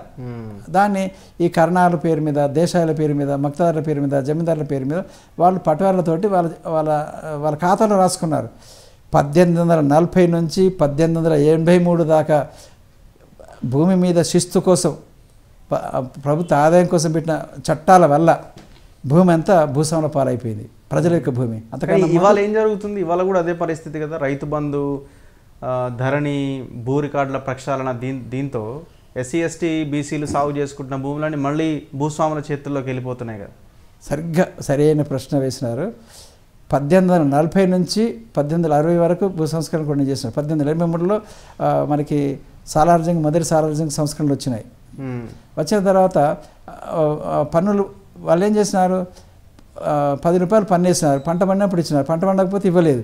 కానీ నిజాం రాజు కట్టేది రూపాయే కనుక 9 మంది కట్టకపోయినా సరే, ఒకరిచ్చినా సరే ఆ పన్ను ప్రభుత్వాన్ని చెల్లించేసి ఆ భూములు అన్నిటి తన మీద రాయించుకున్నారు. అట్లా భూస్వాములైనారు, 100 ఎకరాలు భూస్వాములైనారు. అంతకన్నా ముందు భూమి మీద పంట పండించే వాళ్ళు రాజుకింత పంట 5వ వంతు 6వ వంతు పంట అనిచ్చేవాళ్ళు, అంతే తప్ప ఇది లేదు. 1840 కన్నా ముందు ఇట్లా భూస్వాములు వ్యక్తిగత ఆస్తి లేదు. ఈ జమీందారులు, జాగీర్దారులు, భూస్వాములు, ఈ రవీంద్రనాథ్ ఠాగూర్ రాసినవి, ఆ తర్వాత శరత్ బాబు రాసినవి, ఇవన్నీ భూస్వాములు రాసినవి అన్నీ 1840 తర్వాత వచ్చినటువంటి సెక్షన్ ఇదంతా. అయితే ఇప్పుడు వాళ్ళ దగ్గర వచ్చి చేరిపోయింది. ఈ భూములు ఎప్పుడైతే నీళ్ళు వచ్చినాయో, అరే మన భూములు ఈ దొర గుంజుకున్నాడు, ఆ భూస్వామి గుంజుకున్నాడు కదా, అది బంచరాయి ప్రభుత్వ భూమి కదా, దున్నుకుందాం అనుకున్నారు. అప్పుడు భూదాహం పెరిగింది అంటాం దాన్ని. ఈ భూదాహం ఎక్కడైతే నీళ్ళు వచ్చినాయో అక్కడ భూమి విలువ పెరిగింది, భూమితో పంట పెరుగుతాయి. దాంతో మనకు కర్నూలు జిల్లాలో, ఆదిలాబాద్లో, నిజామాబాద్లో ప్రాజెక్ట్ వచ్చిన ఏరియాలలో ఉద్యమాలు మొదలైనవి. శాంతియుతంగా ఉద్యమాలు వస్తాయి. ఆ తర్వాత దాంట్లో ఎవరి అవగాహన సిద్ధాంతం పట్టుకొస్తే ఆ పద్ధతిలో ఉద్యమాలు వస్తాయి. అక్కడ ధవళేశ్వరం ప్రాజెక్టు కట్టినప్పుడు తూర్పుగోదావరి, పశ్చిమ గోదావరి, కృష్ణా, గుంటూరు జిల్లాల్లో శాంతియుతంగా ఉద్యమాలు వచ్చినాయి, సంఘ సంస్కరణ ఉద్యమాలు వచ్చినాయి. ఇక్కడ వామపక్ష భావాలు తీసుకొని రావడం వల్ల వామపక్ష భావాలతో ఉద్యమాలు వచ్చినాయి. అటు ప్రాజెక్టు నీళ్ళు రావడంలో వచ్చినాయి. శ్రీరామ్ ప్రాజెక్టు కొత్తగా రావడం, అవి కొరట్ల, మిట్పిల్లి, జైత్యాల, నిర్మల్, నిజామాబాద్ ఇట్లా అటు వెళ్ళడం, అటు నిజాం సాగర్ ప్రాజెక్టు రావడం, ఈ నీళ్ళ ద్వారా అది వచ్చేసింది. వచ్చిన తర్వాత ఆ భూములు కావాలని కోరుకున్నారు, తీసుకున్నారు. ఎక్కడ రాళ్ళు రప్పలున్న భూమి ఎక్కడుంటే అక్కడ దాన్ని ఆక్రమించేసి ఆ తర్వాత అనేక నిర్బంధాల పాలైపోయి తీసుకొని దున్నుకున్నారు. ఈ 40 ఏళ్ళు గడిచిపోయింది. ఇప్పుడు ఈ సాదా బైనామా రిజిస్ట్రేషన్, ఆ తర్వాత ధరణి, ఆ తర్వాత మనకి ఇదేంటి రైతు బంధు, ఇవి తీసుకొచ్చిన తర్వాత ఏమైపోయింది, దాంట్లో కౌలుదారు కాలం తీసి పడేస్తున్నారు. అనుభవదారు కాలమే లేదు. కౌలుదారు కాలంలోనే వీళ్ళందరూ ఉన్నారు. 1977 నుంచి ఇందిరాగాంధీ పెట్టినటువంటి 20 సూత్రాల పథకంలో కూడా ప్రభుత్వ భూమి, ప్రజల భూమి అని దున్నుకున్నటువంటి భూమి కూడా ఈ కౌలుదారు దాని కింద ఉంటుంది. ఎందుకంటే తహసీల్దారు లంచాలు అడుగుతాడు, వీళ్ళు ఇవ్వలేరు, పటవారు లంచాలు అడుగుతారు, వీళ్ళు ఇవ్వలేరు, ఉండనిది అని అనుభవ కాలం కింద కౌలుదారు కాలం కింద ఉండిపోతుంది. ఆ కౌలుదారు కాలం ఇక్కడ తీసేయడం జరిగింది. తీసేస్తే ఇంకేం మిగులుతుంది, అవన్నిటిని ఆ పాత భూస్వాములు, పాత పటవారీలు వాళ్ళకి చెందేటట్టయింది. అందువల్ల డబ్బు వాళ్ళకి చేరింది, పాస్బుక్లు వాళ్ళకి వచ్చినాయి. అంటే సుమారుగా 1975 నుంచి ఇందిరాగాంధీ 20 సూత్రాల పథకం నుంచి కమ్యూనిస్టులు, నక్సలైట్లు సాధించి పెట్టినటువంటి భూములు అన్నీ, ప్రజలకు ఇచ్చినటువంటి భూములు అన్నీ ఒకే ఒక్క చట్టంతో, ఒకే ఒక్క స్కీమ్తో, అది కూడా ఇలాంటిది ఆకర్షణీయమైన స్కీము. అసలు ఆ విషయం జరిగిపోతున్న అసలు అన్యాయం గురించి ఏమాత్రం స్పృహ లేకుండా, సోయి లేకుండా ఉండే పద్ధతిలో రైతు బంధు అని పెట్టేసి, ఎకరం ఉన్న ఇస్తున్నాం, గుంట ఉన్నా కూడా మీకు 100 రూపాయలు ఇస్తున్నాం అని చెప్పి పెట్టి చివరికి చేస్తే ఏం జరిగిందంటే ఈ 50 ఏళ్ళ నుంచి దున్నుకున్న భూములన్నీ వాళ్ళవి కాకుండా పోయినవి, అన్నీ భూస్వాములకు వచ్చేసినాయి, రెడ్లకు, విలమలకు, బ్రాహ్మణులకు వచ్చి చేరినాయి. ఇప్పుడు వీళ్ళకి వాయిస్ లేదు, ఉద్యమాలు అణిగిపోయినాయి. అందువల్ల వాయిస్లో వాళ్ళు చాలా నిరాశగా, నిస్పృహగా ఉన్నారు. ఇప్పుడు ఇంతమంది గల్ఫ్ దేశాల్లో 15 లక్షల మంది ఉన్నారు తెలంగాణ నుంచి. 15 లక్షల మంది తెలంగాణ ఎందుకు పోయినారు? ఈ ఉద్యమాల వల్ల పోయినారు, ఈ భూములు పాడవ పెట్టడం వల్ల పోయినారు, ఉపాధి లేకపోయినారు. వాళ్ళంతా తెలంగాణ వస్తే మన భూములు మనం దున్నుకుందామని అనుకున్నారు. తెలంగాణ వచ్చిన తర్వాత రైతు బంధు పెట్టిన తర్వాత ఏమైపోయింది, ఉన్న భూములు కూడా పోయినాయి. అంటే ఏం జరిగింది, ఈ రైతు బంధు పేరిట ప్రజల యొక్క డబ్బు, ప్రభుత్వం యొక్క డబ్బు, 10 ఎకరాలు ఉన్న వాళ్ళకి 50 వేలు ఇచ్చేసినాము అంటే మళ్ళీ వాళ్ళకే చెందింది. 100 ఎకరాలు ఉన్నోడికి 5 లక్షలు ఇచ్చేసినాము అంటే అనుభవదారు కాలం లేదు, ఇవ్వమని అన్నారు, కౌలుదారికి ఇవ్వమని చెప్పేసినారు. రైతులే కాదన్నారు వాళ్ళని. దీని మీద కూడా ప్రతిపక్షాలు చర్చ చేయలేకపోయినవి. అంటే వాళ్ళు కూడా ఆయా సామాజిక వర్గాల నుంచి వచ్చిన వాళ్ళే కాబట్టి వాళ్ళకి దాని యొక్క ప్రాధాన్యత తెలియదు, ఆ లోతు అర్థం కాలేదు. బీసీ, ఒక ఎస్సీ, భూమి లేనివాడు, సన్నకారు భూమి ఉన్నవాడు, ఆ భూమి కోల్పోయినవాడు నాయకుడు అయి ఉంటే బాధపడి ఇది మాకు అన్యాయం జరుగుతుంది, రైతు బంధు వల్ల కౌలుదారు కాలం పెట్టకుండా రైతు బంధు అమలు జరపడానికి వీలు లేదని చెప్పి అనేవాళ్ళు. అది జరగలేదు. దానివల్ల ఏమైపోయింది, 50 ఏళ్ల కిందటి వ్యవస్థ మళ్ళీ ఏర్పడింది. అంటే ఎవరైతే వెనకటి కాలంలో అధికారంలో ఉన్నారో, ప్రభుత్వ అధికారం, అది ప్రభుత్వం ఇచ్చిన అధికారమే. ఏంటిది అది, రోడ్డు మీద టోల్ గేట్ కాంట్రాక్ట్ వసూలు చేయమని ఎట్లయితే ఇస్తారో, నిజాం రాజ్యం కానీ బ్రిటిష్ రాజ్యం కానీ వాళ్ళకి ఇచ్చింది అట్లా. టోల్ గేట్ కాంట్రాక్ట్ లాగా పన్ను ఇంత వసూలు చేసి ఇవ్వు, పన్ను ఇంత వసూలు చేసి సారా కాంట్రాక్ట్ అట్లే ఉండేది. ఈ జిల్లాకో ఈ తాలూకాకో ఏడాదికి ఎంత కడతావు అని ఒక వేలం వేసి ఇచ్చేవాళ్ళు. అట్లా ఇచ్చిన బాబతే వీళ్ళ భూములు సంపాదించుకున్న భూములు కావు, ఏం కాదు. ప్రభుత్వం తరఫున పన్నులు వసూలు చేసి ఇమ్మని ఏజెంటు, ఒక కరెంట్ బిల్ కలెక్టరేట్ను, ఒక టోల్ గేట్ కాంట్రాక్టర్ దగ్గర ఉండే బిల్ కలెక్టర్, అంతకన్నా ఎక్కువ ఏమీ కాదు. సో మీరు మీ ఆర్టికల్లో ఒక పదాన్ని కూడా వాడారు, 1200 మంది ఆత్మార్పణలు చేసుకుంటే రాజ్యాధికారం ఒక కుటుంబానికి పరిమితం అయిపోయింది, ఇందుకేనా తెలంగాణ కావాలని కోరుకున్నది అని. ఇదంతా నిజంగా ఈ కుటుంబానికి పరిమితం అయిపోయిందనా? అయిపోయిందిగా. ఇటీవల కొత్త నినాదం వచ్చింది, ఒకే ఒక్కడు కేసీఆర్ తెలంగాణ తీసుకొచ్చినాడు నాయకుడు అని చెప్పి మాట్లాడుతున్నారు. ఎంత అన్యాయం అది. అసలు ఆయన 1996 నుంచి, సరిగ్గా చెప్పాలంటే 1989 నుంచి సాగుతున్న ఉద్యమం 1996లో ఒక రూపం తీసుకున్న తర్వాత, బాగా తయారైన తర్వాత, ఒక పెద్ద మీటింగ్ తయారైన తర్వాత ఆ మీటింగ్లో ఉపన్యాసం ఇచ్చినట్టు కూర్చున్నాడు. పెద్ద కుప్ప పూసిన తర్వాత కుప్ప మీద కూర్చున్నట్టు కూర్చున్నాడు. రెడీ రెడీమేడ్ ఆయన మంత్రి ఉండే ఈ నిర్బంధాలన్నీ ఆయన ఉన్నప్పుడే జరిగినాయి, దాని మీద నోరేం మెదపలేదు. ఆ తర్వాత 2001లో అప్పటిదాకా ఉద్యమం వచ్చింది. అప్పటికే కొన్ని 50,000 మందితోటి మారోజు వీరన్న పెద్ద ఉద్యమం తీసినాడు. ఆ తర్వాత రాడికల్స్ సంబంధించిన వాళ్ళు ఆకుల భూమయ్య, వైకుంఠము, మారోజు వీరన్న ఇలాంటి వాళ్ళ నాయకత్వంలో వాళ్ళ పేరు మీద దాని వెనుక ఎంతోమంది ఆర్గనైజ్ చేస్తున్నారు. వాళ్ళందరూ తీసుకొచ్చింది ఉద్యమం. వాళ్ళందరి మీద వచ్చి దాన్ని వెంటనే కోపం వచ్చేసింది ప్రజలకి ఎన్టీఆర్ మీద. ఆ కోపం రావడం వల్ల ఏదో వీళ్ళు ఎన్నికలకు వచ్చినారు, ఉద్యమకారు ఎన్నికలకు రాలేదు కనుక వీళ్ళ పదం పెరిగింది. అట్లా వాళ్ళ చేతులకు వచ్చేసింది. అందువల్ల ఈ 1,200 మంది బలిదానాలు అయినారు. అసలు వారు చేసింది ఏంటి? మిలియన్ మార్చ్ వేరే వాళ్ళు చేసినారు, ఎన్జిఓలు వాళ్ళు స్వతంత్రంగా చేసినారు, కరెంట్ డిపార్ట్మెంట్, సింగరేణి వాళ్ళు, ఆర్టీసీ వాళ్ళు, ఇవన్నీ వీళ్ళు ఎవరికి వాళ్ళు చేసుకున్నారు. ఆయన చేసినవి రాజకీయ మీటింగ్లో పెట్టుకున్నారు, ఉద్యమాలు చేసినారు, మానవహారం కొన్ని చేసినారు. కానీ ఇతరులు చేసినవి ఎక్కువ కదా. అనేక సామాజిక ఉద్యమాలు ప్రభుత్వాన్ని నిలదీసి స్తంభించే స్థాయికి ఉద్యమాలు చేసినారు. అట్లా ఉద్యమాలు చేసినారు. ఆ నాయకత్వం అంతా అద్భుతంగా ఎదిగింది. అయితే వాళ్ళు ఉద్యోగులు కావడము, వాళ్ళు ఇది బీసీ కులాల వాళ్ళు కావడము, వాళ్ళు రాజకీయాల్లోకి రాకుండా ఉండడము, రాలేకపోవడము, లేక వెనక్కి నెట్టివేయడం, ఇలాంటి కారణాల వల్ల వాళ్ళు వచ్చేసినారు. ఎందుకు జరిగింది? 2004 నుంచి 2001 నుంచి క్రమక్రమంగా కొన్ని సామాజిక వర్గాలు అంటే వేలమారెడ్డి ఇలాంటి సామాజిక వర్గాలు నాయకత్వం, రాజకీయ నాయకత్వం రావడము, మిగతా బీసీలను మెల్లమెల్లగా వెళ్ళగొట్టడం అనేది జరిగిన తర్వాత ఈ ప్రాంతకైనా ముందుకు వచ్చేసినాయి. దానివల్ల వాళ్ళే నాయకులు వచ్చేసినారు. ఇది ఒక పెద్ద పన్నాగంగా జరిగిపోయింది. ఈ పన్నాగం చేసే వాళ్ళకి తెలుసు, చూసే వాళ్ళకి తెలియదు. అధికారం రుచి వాళ్ళకి తెలుసు కాబట్టి వాళ్ళు ముందుకు వచ్చేసినారు. కానీ ఇవాళ చెప్తున్నారు కదా, మేము అధికారంలోకి వచ్చిన తర్వాత ఈ రాష్ట్రం బంగారు తెలంగాణ అయింది, ధనిక రాష్ట్రం ఈ తెలంగాణ. ఇప్పటికీ ధనికులకు ధనిక రాష్ట్రమైంది, భూస్వాములకు భూస్వామ్య రాష్ట్రమైంది. బంగారు తెలంగాణ మారింది, కాంట్రాక్టర్లకు మారింది, రియల్ ఎస్టేట్లకు మారింది.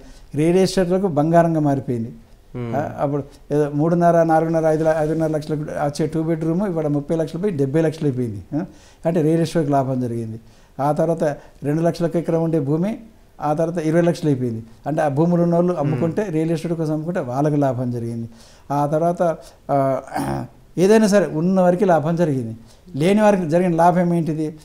స్కూళ్ళన్నీ సర్వనాశనం అయిపోయినాయి.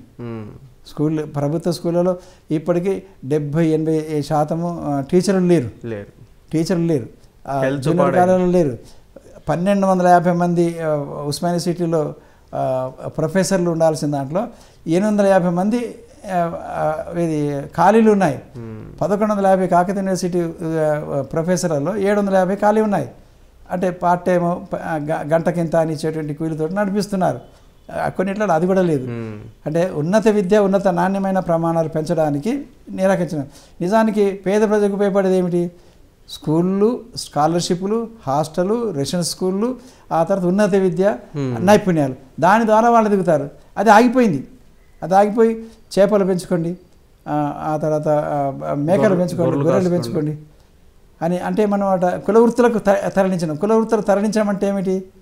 మనం విద్యకు పెంచుకుంటూ, విద్యా విధాన్ని పెంచుకుంటూ కుల వృత్తులు తరలిస్తే కొన్ని బతుకుతారు కావచ్చు. కానీ విద్యకు అక్కడ ఆ నెట్వర్క్ ఆగిపోయింది. విద్యకు 2-2.5% మాత్రమే పెట్టుబడి వచ్చేసింది బడ్జెట్లో. కానీ పెట్టాల్సింది ఎంత? ఒక మిజోరం ఏర్పడ్డప్పుడు ఇందిరాగాంధీని ఆనాటి ముఖ్యమంత్రి అడిగినాడు. ఇందిరాగాంధీ ఏమన్నదంటే, ఏమేం కావాలంటే నాకు విద్యా బడ్జెట్ కావాలి.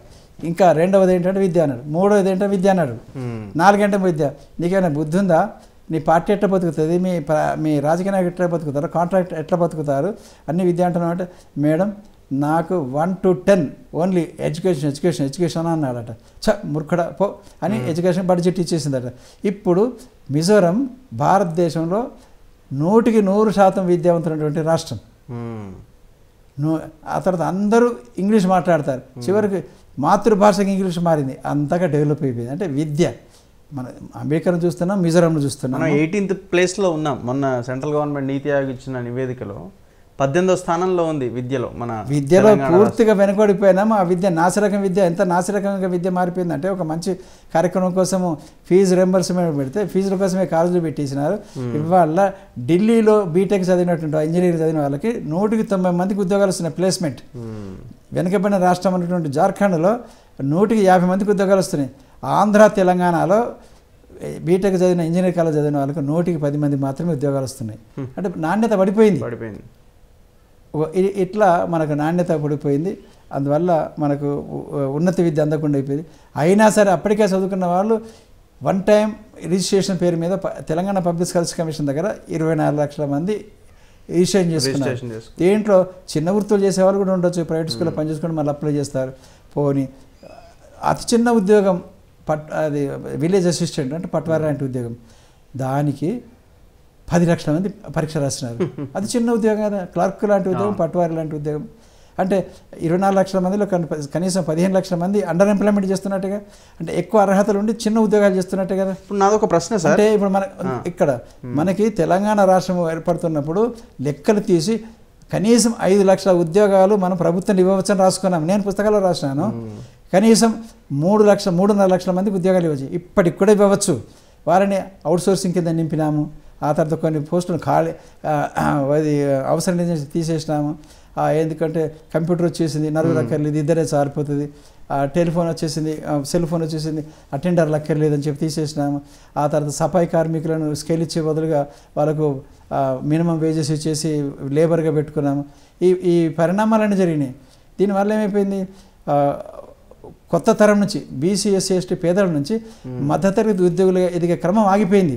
మీకు ఇక్కడ ఒక విషయం చెప్పాలి. 1978లో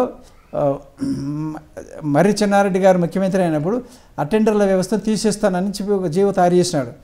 అప్పుడు స్వామినాథం ఎన్జిఓల సంఘం అధ్యక్షుడు ఉన్నాడు. ఈ అటెండర్లు ఆయన దగ్గరికి పోయి బతికినాడన్నారు. సార్ మా అటెండర్ల వ్యవస్థ తీసేస్తే మేము బతుకుడెట్లా సార్ అని. అప్పుడు స్వామినాథం చెన్నారెడ్డి గారి దగ్గరికి వెళ్ళి మాట్లాడినాడు. సార్, అత్యంత పేదలకు ప్రభుత్వంలో ఉండే ఒకే ఒక్కటి చిట్ట చివరి అవకాశం చదువుకోకపోయినా వాళ్ళకి peon post sir, attender post. దీని ద్వారా వాళ్ళ పిల్లలు చదువుకొని ఎదిగి టీచర్లు అవుతారు సార్.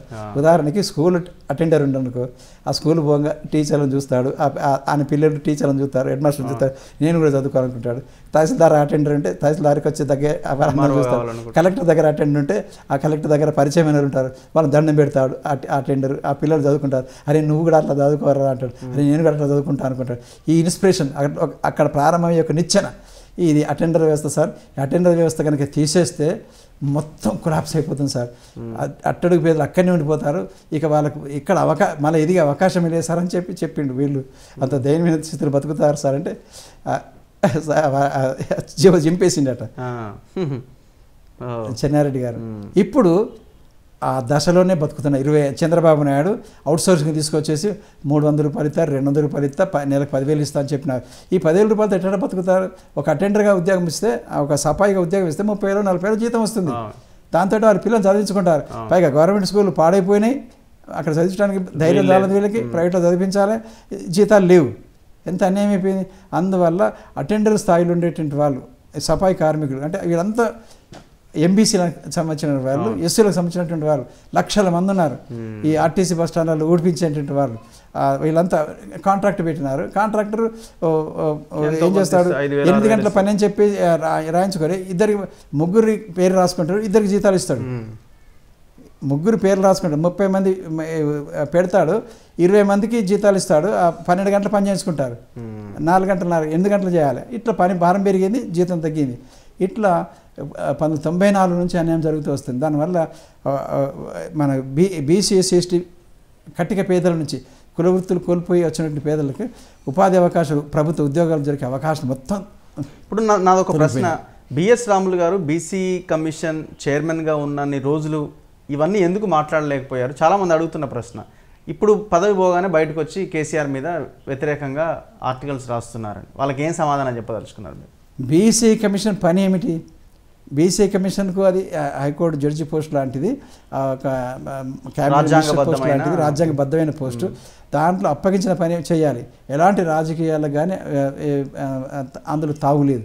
కనుక ఏం చేయాలి? బీసీ ఎస్సీ ఎస్టీలు ఎదగడం ఎలా, వాళ్ళకి ప్రణాళికలు చూపించాలి, నివేదికలు అందించాలి. కనుక అంటే ఏమిటి, విమర్శ అనేది ఎప్పుడు వస్తుంది? చాలామందికి అర్థం కాని విషయం ఏంటంటే రఘు, చాలామందికి ఇప్పుడు మీ ద్వారా చెప్తున్నాను, 190 మంది మేధావులకి ఒక విషయం అర్థం కాలేదు. విమర్శ ఎప్పుడు వస్తుంది? జరిగిపోయిన తర్వాత విమర్శ వస్తుంది, అవును, జరిగిన తర్వాత. కానీ నీలో శక్తి ఉంటే నువ్వు ఏం చేయాలో ముందు చెప్పాలి. అంటే ఏమిటి? అప్పుడు సూచనలు అవుతుంది, సలహాలు ఇవ్వడం అవుతుంది. అంటే ప్రభుత్వం చేసే దానికన్నా అడ్వాన్స్ థింకింగ్తో నువ్వు ఆలోచించాలి. ప్రభుత్వం చేసే దానికన్నా నువ్వు అడ్వాన్స్ థింకింగ్ ఆలోచించాలి. అప్పుడు నీకు విమర్శ చేయాల్సిన అవసరం రాదుగా. కోదండరామ్ గారు కూడా ప్రభుత్వం మీద విమర్శ చేసినప్పుడు ఇదే మాట రాసినాను అన్ని పత్రికల్లో వ్యాసాలు. మీకు శక్తి సామర్థ్యాలు నైపుణ్యాలు అధ్యయనం చేయండి, చేసి ప్రభుత్వం చేస్తున్న దానికన్నా అడ్వాన్స్ థింకింగ్ తోటి సూచనలు చేయండి. స్వీకరిస్తుంది ప్రభుత్వం, ప్రజలు ఒత్తిడి చేస్తారు. నేను బీసీ కమిషన్ చైర్మన్ కాకముందు, అయినప్పుడు, పనిచేస్తున్నప్పుడు, తర్వాత కూడా నేను ఎప్పటికప్పుడు ప్రభుత్వానికి సూచన రాసుకుంటూ వచ్చినాను. ఏం చేస్తే బాగుంటుందని చెప్పి రాసుకుంటూ వచ్చినాను. ఎలా చేయాలి, రెసిడెన్షియల్ స్కూల్స్ పెట్టాలని చెప్పి 2007 నుంచే మేము మాట్లాడుకున్నాము. కేసీఆర్ గారు మేము పెట్టించినాము కదా. తెలంగాణ తల్లికి ఒక రూపకల్పన చేస్తే ఒక ఇమేజ్ భారత మాత లాగా ఉంటుందని చెప్పి అన్నాను, తయారు చేసినాను, కష్టపడ్డాను, తెలంగాణ తల్లి రూపకల్పన చేసి పెట్టేసినాను కదా. అట్లా అనేక సూచనలు చేసినాము. ఆయన ట్రాక్ తప్పుతుంటే మీరు చేసిన సూచన విమర్శ అనేది ఎప్పుడు వస్తుంది? విమర్శ అనేది చేసిన తర్వాత జరిగిపోయిన తప్పును వెత్తి చూపడం అనేది విమర్శ. నేను అంటుంది ఆయన ట్రాక్ తప్పుతున్న సమయంలో మీరు ఆయన చేసిన సూచన ఏంటి, ఎలాంటి సూచనలు చేశారు అంటున్నా. ఎలాంటి సూచనలు చేస్తారు? ఇంట్లో కొడుకు ఏం చెప్తారు? ఇంట్లో కొడుకు అట్లా కాదురా బిడ్డ ఎట్లా ఉంటారని చెప్తారు. అంటే అంతర్గతంగా మాట్లాడుకుంటారు, అంటే ఫ్యామిలీలో బాగా మాట్లాడుకుంటారు. అప్పుడు సూచనలు కేసీఆర్ గారికి చెప్తాము, ముఖ్యమంత్రికి చెప్తాము, ఆ తర్వాత అక్కడ లోపల చెప్తాం. బయట ఎందుకు రాస్తాం? అది సవరించుకోవాల్సిన విషయం కదా. మంచిని బయట చెప్తాము. కానీ ఎంతవరకు ఒక తండ్రిగా మీ మాటలు ఆయన విన్నాడు? ఒక తండ్రిగా మీ మాటలు ఆయన విన్నాడు? ఫర్ ఎగ్జాంపుల్ అనేక విషయాలు మాట్లాడినాము, ఎప్పటికప్పుడు రాసి పంపించినాము చాలా విషయాల మీద. ఇప్పుడు ఉదాహరణకి 61 సంవత్సరాలు ఇది మన రిటైర్మెంట్ వయసు పెంచుదామని అన్నారు కదా. దాన్ని అలా చేయడం వల్ల ఎంతమందికి ఎన్ని నష్టాలో, ఎంతమంది యువకులు, నిరుద్యోగులు, విద్యావంతులు నష్టపోతారో 10 పేర్లు రాసి పంపించినాను. ఎందుకంటే ఇప్పుడు ఒక 10,000 మందికి 3 ఏళ్ళు పెరుగుతుంది, కానీ 40,000 మందికి ప్రమోషన్లు ఆగిపోతాయి. ఎల్డీసీ యూడీసీ అవుతాడు, అతడు రిటైర్ అవుతే యూడీసీ తహసీల్దార్ అవుతాడు, తహసీల్దార్ ఆర్డీఓ అవుతాడు, ఆర్డీఓ జాయింట్ కలెక్టర్ అవుతాడు. ఈ ప్రమోషన్లు ఆగిపోతాయి. అది ఆ తర్వాత కొత్తగా మళ్ళీ ఈ 10,000 మంది రిటైర్ అయితే కొత్తగా విషయాన్ని చెప్పారు ఆయనకి. అన్నీ రాసినాను. ఒక్క ఎన్టీ రామారావు పెట్టినాడు, 50 సంవత్సరాలు చేసినాడు. అప్పుడు 58ని చాలామందికి ఉద్యోగాలు వచ్చినాయి కదా. ఏ వయసు తగ్గించాలి, పెంచడం కాదు. మరి మీరు చెప్పినప్పుడు ఏమన్నారు ఆయన? మరి ఫాలో అవ్వలే కదా, 61 చేసి పడేశారు కదా. మనం సూచన చేయడం, కమిషన్ అయినా బిఎస్ రమణ సరే ఒక ముఖ్యమంత్రి చేసే సూచనలు మాత్రమే, ప్రతిపక్ష నాయకుడిని కాదు కదా. ఇవన్నీ చేయాల్సింది ఎవరు? ప్రతిపక్ష నాయకులు చేయాలి. ప్రతిపక్ష నాయకులు చేయలేని పని కూడా మేము చేసినాం. ఎలా చేయాలని దాని మీద ఇంకేం సూచనలు చేశారు మీరు బీసీ కమిషన్ చైర్మన్గా ఉండి ముఖ్యమంత్రికి? ఇప్పుడు పరిశ్రమల కోసం ఏం చేయాలి? ఇప్పుడు ఉదాహరణకి ఎస్టీ సప్లాన్ కింద 15,000 కోట్లు కేటాయిస్తున్నారు, ఎస్టీ సప్లాన్ కింద 7,000 కోట్లు కేటాయిస్తున్నారు, 22,000 కోట్లు కేటాయించినారు. మరి బీసీలు 52% కదా, వీళ్ళు 22% కదా, కనీసం 27% రిజర్వేషన్ అవుతుంది కదా. ఆ లెక్క ప్రకారంగా అయితే ఏం చేయాలి? 22,000 కోట్లు వాళ్ళకి కేటాయించినప్పుడు 30,000 కోట్లు కేటాయించాలి. ఎవరికి? బీసీలకి. కానీ ఎంత కేటాయించినారు? 5,000 కోట్లు కేటాయించినారు ఏడాదికి.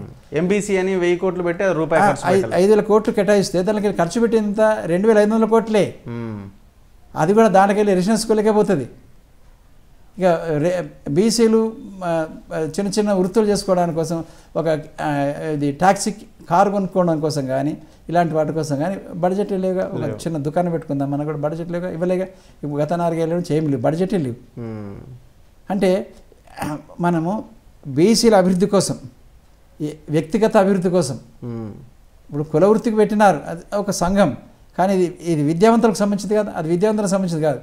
గొర్రెల పెంపకం కానీ, చేపల పెంపకం కానీ విద్యావంతులకు సంబంధించింది కానే కాదు. అక్కడ కుల వృత్తులు ఊరిలో ఉండేవాళ్ళు చేసుకునే వృత్తి. ఇక్కడ విద్యావంతులకు ఏం కావాలి? ఉద్యోగం అన్నీ ఇవ్వాలి, లేదా ఉద్యోగం సంపాదించుకోవడానికి అనుకూలంగా స్వయంపోషకంగా ఎదగాలి. ఇప్పుడు మీది రాజ్యాంగబద్ధ పదవి అయినా కూడా కేసీఆర్ ఏర్పాటు చేసిన మెంబరే కదా మీరైతే, కేసీఆర్ చెప్పిందే కదా. సో అప్పుడే జనాలకి, విమర్శించే వాళ్ళకి దానికి రాజకీయాలకు ముడిపెడతారు ఆటోమేటిక్గా. అందువల్ల నేనేమంటున్నాను, నేను అన్ని వ్యాసాలు రాసినాను. ఇప్పుడు నైపుణ్యం కావాలి. విమర్శ చేయడం చాలా సులభం, ఒప్పించడం చాలా కష్టం. నేను బీసీ కమిషన్ చైర్మన్ ఉన్నప్పుడు లేనప్పుడు కూడా అంతకన్నా ముందు కూడా ఎలా రాసేవని అంటే ఏది స్వీకరించాలి ఏం చేస్తే బాగుంటుంది సూచన అందులో అంతర్గతంగా రాసేవాడిని వ్యాసాలు విమర్శ చాతకాని వాళ్ళు చేస్తారు అయిపోయిన తర్వాత కూర బాగలేదు అన్నం బాగలేదు ఉప్పు తక్కువ ఉంది ఎవరైనా విమర్శిస్తారు వండితే కదా తెలిసేది అందులో సూచన చేయడం అనేది రావాలి మేము ఒక మేధావిగా ఒక తత్వవేత్తగా అనేక విషయాలు అధ్యయనం చేసిన వాడిగా ఆ తర్వాత కేసీఆర్ యొక్క పని విధానం కూడా తెలిసిన వాడిగా సూచన చేసినాము. మీరు ఒక ఉద్యమ నాయకుడిగా బీసీల గురించి ఆలోచించే ఒక నాయకుడిగా అనుకోలేదా మొదటి సంవత్సరం అంటే 2014లో కేసీఆర్ అధికారంలోకి రాగానే మీరు బీసీ కమిషన్ చైర్మన్ అవ్వగానే ఏమైపోతుంది రాష్ట్రం ఈ 4 కోట్ల మంది ప్రజలు ఏమైపోతున్నారో అని మీలో మీకు ఒక అంతర్మదనం స్టార్ట్ కాలేదా? 2016 అక్టోబర్లో అయినాను. 2016 అక్టోబర్ అయితే 2016 జూన్ జూలై నుంచి ఈ ఉద్యమకారులందరికీ పదవులు ఇస్తారనేటువంటి అపేక్షతోటి ఆశతోటి తీసుకోవాల్సిన బాధ్యత కర్తవ్యానికి ఉన్నది కదా అని అనుకున్నాం. పిలిచి కూడా మీరు ఈ సమాజ పునర్నిర్మాణంలో ఈ ప్రభుత్వ పునర్నిర్మాణంలో మీ వంతు బాధ్యత మీరు స్వీకరించాలి ఇంత గౌరవప్రదంగా చెప్పాడు కదా ఈ సమాజం. తర్వాత బీసీ కమిషన్ చైర్మన్కి ఇచ్చినప్పుడు కూడా అన్న 2,20,00,000 మంది బీసీలకు మీరు ఒక సగం జనాభాకి ఒక ముఖ్యమంత్రి స్థాయిలో మీరు పనిచేయాలి, అంతగా మేలు చేయాలి, వీళ్ళకి మీరు ఆ సూచనలు చేయాలి, బీసీ కమిషన్ తరఫున నివేదికలో సూచనలు చేయాలి, ఆ సూచనలు ప్రభుత్వం అమలు జరిపే విధంగా ఉండాలి, ప్రాక్టికాలిటీకి అనుకూలంగా ఉండాలి, ఇన్ని చెప్పినారు. అందువల్ల అక్కడ గ్యాప్ ఎక్కడొచ్చింది? అప్పటికే మనకి సమగ్ర కుటుంబ సర్వే చేసి ఆ తర్వాత ఆసరా పథకం పెట్టడం జరిగింది. ఆ తర్వాత రెసిడెన్స్ స్కూళ్ళు 280 మనం చెప్పిన మేము 2007 నుంచి వాటి మీద 2 బెడ్రూమ్ గురించి 2000 ఈ రెసిడెన్స్ స్కూల్ గురించి మాట్లాడుతాం. కేజీ టు పీజీ విద్య అనేది మేము సమిష్టిగా మాట్లాడుకునే దానిలో పుట్టినటువంటి ఒక శిశువు. ఎందుకంటే కేజీ టు పీజీ అంటే ఒకసారి చేరితే పీజీ దాకా చదువుకోవడం మధ్య మధ్య టీసీ మధ్య ఆగింది. మధ్యన ఎట్లా ఆగింది? డబుల్ బెడ్రూమ్లు ఇచ్చిరా, కేజీ టు పీజీ విద్య ఇచ్చిరా, 10వ తరగతికి వచ్చింది. 10వ తరగతికి వచ్చిన తర్వాత ఇంటర్మీడియట్ చేయాలి, అక్కడ ఆగింది. అందుకోసం ఏమన్నాము, ఇప్పుడు కొత్త విద్యా విధానం వచ్చింది. కొత్త విద్యా విధానం వచ్చిన తర్వాత ఇప్పుడు ఏం రాశాను వ్యాసాలలో కానీ వారికి సూచనలు కానీ 10వ తరగతిని సిబిఎస్ఈ సిలబస్ చేసుకో, 12వ తరగతి అయిపోయింది. మన కొత్తగా జూనియర్ కాలేజ్ ఎక్కర్లేదా మాకు కొంతమందిని అపాయింట్ చేసుకోవాలి. మనం ఇప్పుడు విద్యావంతులకి ఒక 2,50,000 మందికి ఉద్యోగాలు ఇచ్చే అవకాశం ఉంది. ఇప్పటికి కూడా అవుట్ సోర్సింగ్ వల్ల పెట్టుకున్నాం, ఇప్పటికే 1,50,000 మంది. అవన్నీ ఉద్యోగాలు రెగ్యులర్ ఉద్యోగాలు చేసుకోవాలి కదా. జరిగిన పొరపాటు అనుభవం లేక జరిగిన పొరపాటు. మీకు ఏమైనా మధ్యలో క్లాష్ అయిందా కేసీఆర్ గారికి? మీకు మధ్యలో ఏమైనా ఎక్కడైనా మీ పదవీ కాలం అయిపోగానే బయటకు వచ్చేసారా? మేమేం చేసినామంటే ఎప్పటికప్పుడు రాసి పంపించినాము, లేఖలు కానీ నివేదికలు ముఖ్యమంత్రి గారికి పంపినాం, ప్రభుత్వానికి పంపించినాము. వారు చూసుకున్నారు. వీలైతే ఆయా విషయాల పట్ల అవసరమైన మేరకు వ్యాసాలు కూడా రాసినాము. ఆ వ్యాసాలలో కూడా సూచనలే ఉంటాయి. అవన్నీ పుస్తకాలు వచ్చేసినానుగా. బంగారు తెలంగాణ అని వచ్చేసిన, తెలంగాణ కొత్త చరిత్ర పుస్తకం వచ్చేసినాను. ఆ తర్వాత దేశానికే దీక్ష ఇచ్చిన పుస్తకం వచ్చేసినాం. కొత్త ప్రణాళికలు పెట్టినాం. 415 ప్రణాళికలు పెట్టినాడు. 405 పేర్లు వేరు కావచ్చు, అన్ని కలిపి కనీసం ఒక 50 కొత్త ప్రణాళికలు ఉంటాయి. ఆ కొత్త ప్రణాళికల గురించి రాసినాము. వాటి యొక్క ఫలాలు మొలక పెట్టినప్పుడు మారాకేస్తుంది, మంచిగా ఉంటుంది, 2 ఆకులు ఇస్తుంది. అది కొద్దిగా పెరిగిన తర్వాతనే అది వేప చెట్ట మామిడి చెట్ట తెలియదు. ఈ ప్రణాళికలు పెట్టింది 1 ఇయర్ అయింది, 1 సంవత్సరం, 2 సంవత్సరం, 3వ సంవత్సరం తెలిసిపోతుంది ఏం జరిగింది. అంటే అన్ని ఓటర్ల దృష్టితోటే వస్తున్న విషయం పెట్టే వాళ్ళకు తెలుసు. మేము గమనించిన టైం తీసుకున్నది. 2019కి మీకు అర్థమైందా? 2016 అక్టోబర్లో ఇచ్చినాడు కదా.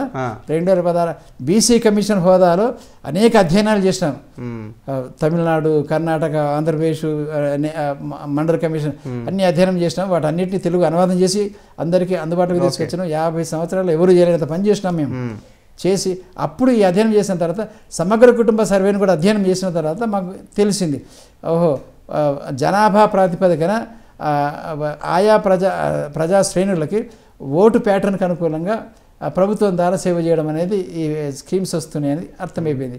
ఆసరా పథకం కానీ, బీడీ కార్మికులది కానీ, ఒంటరి మహిళా పథకం కానీ, ఇవన్నీ ఒక గ్రామానికి. ఏ రోజైనా క్వశ్చన్ చేశారా కేసీఆర్ గారిని? అంటే ఇంటర్నల్ మీటింగ్స్లో నేను చెప్తున్నా, మీరు బయట జనాలకు తెలిసే క్వశ్చన్ చేయాలి అంటే ఏదైనా ఒక ఇష్యూలో ఈ మనం ఈ పద్ధతిలో వెళ్తున్నాం. డబుల్ బెడ్రూమ్ పథకం అన్నా జరుగుతున్నది అప్పటికి, అప్పుడు నిర్మాణంలో ఉంది, నిర్మాణం ఆగిపోయింది. ఇప్పుడు నిర్మాణం 5 ఏళ్ల తర్వాత నిర్మాణం ఆగిపోయింది. 2016 2017 వరకు నిర్మాణం జరుగుతూనే కదా. ఒక నియోజకవర్గాన్ని 1200, కొంత పలుకుపడిన వాళ్ళు పెద్ద ఏరియా ఉన్న వాళ్ళు 2000 అడిగినారు. ఈయన అయితే 4000 తీసుకున్నాడు. ఎవరు? హరీష్ రావు. కవిత కూడా జగిత్యాల 4000 పెట్టింది. జగిత్యాల 4000 అయితే పెట్టుకున్నారు కదా. అందువల్ల పని నడుతూనే ఉంది. అలాగే మనకి ఈ రెసిడెన్షియల్ స్కూల్లో పని నడుతుంది కదా, అద్భుతంగా ఆదర్శవంతంగా రెసిడెన్షియల్ స్కూళ్ళు ఎంత గొప్ప నడుస్తున్నాయి. ఊహించినంత ప్రైవేట్ స్కూళ్ళన్నీ ఖాళీ అయిపోతున్నాయి, బాధపడుతున్నారు, అంత గొప్ప నడుస్తుంది. అంటే నాకు సంబంధించిన ఏంటి, నాకు విద్య అంటే కూడుగుడ్డ నీడ మనకు కావాల్సింది. నీళ్ళ సమస్య అది కాదు, అదంతా వి ప్రకాష్ చూసుకున్నాడు. ఈ ప్రాజెక్టులో అన్నీ మన వీరమల ప్రకాష్ గారు దానికి అంకితం. అంటే చాలా తెలివిగా కేసీఆర్ మీలాంటి ప్రశ్నించే వాళ్ళని, క్వశ్చన్ చేసే వాళ్ళని తన దగ్గర తెచ్చి ఒక్కొక్క పదవుల్లో నామినేటెడ్ పోస్ట్లో పెట్టుకున్నాడా అంటే దీనికే జూలూరి గౌరీశంకర్ అంటుండేవాడు, అన్నా మన మీద ప్రేమతోటి ఇచ్చిన ఆడే ఈ పోస్టులు, మనం నోరు మూయించడం కోసం పెట్టిండే ఇక్కడ. మీరు బయట ఉంటే ఏదో కథలు చేస్తారు, ఏదో మొత్తం లేపుతారు, ఉద్యమాన్ని లేపుతారు అని చెప్పేసి ఇచ్చారే మనకు.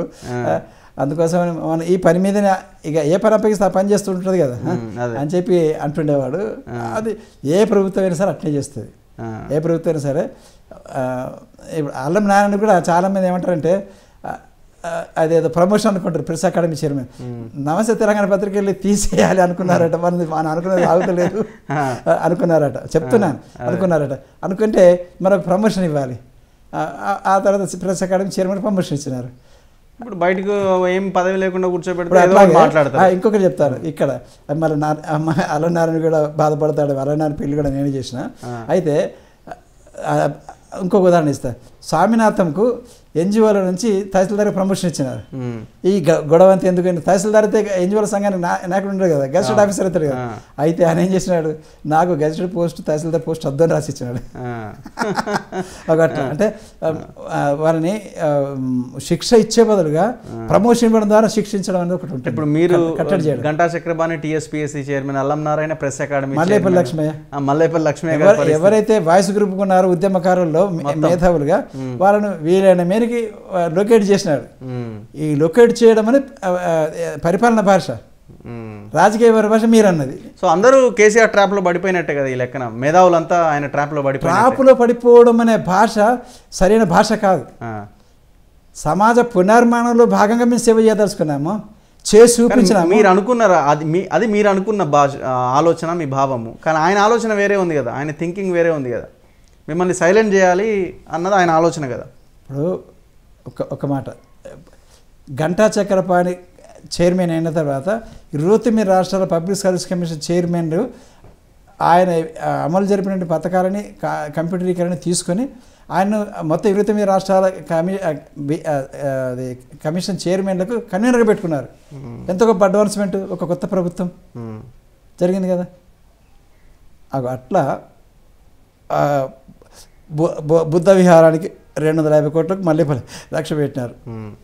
అల్లం నారాయణ కూడా పెట్టి ఇప్పుడు ఎంతోమందికి ఎన్నో రకాల సహాయాలు, ఒక 100 కోట్లు తెప్పించి ప్రెస్ అకాడమీ తరఫున స్ట్రింగర్స్కి ట్రైనింగ్లు ఇప్పించడము, ఆ తర్వాత ఆర్థిక సహాయం చేయడము, చనిపోయిన వాళ్ళకు.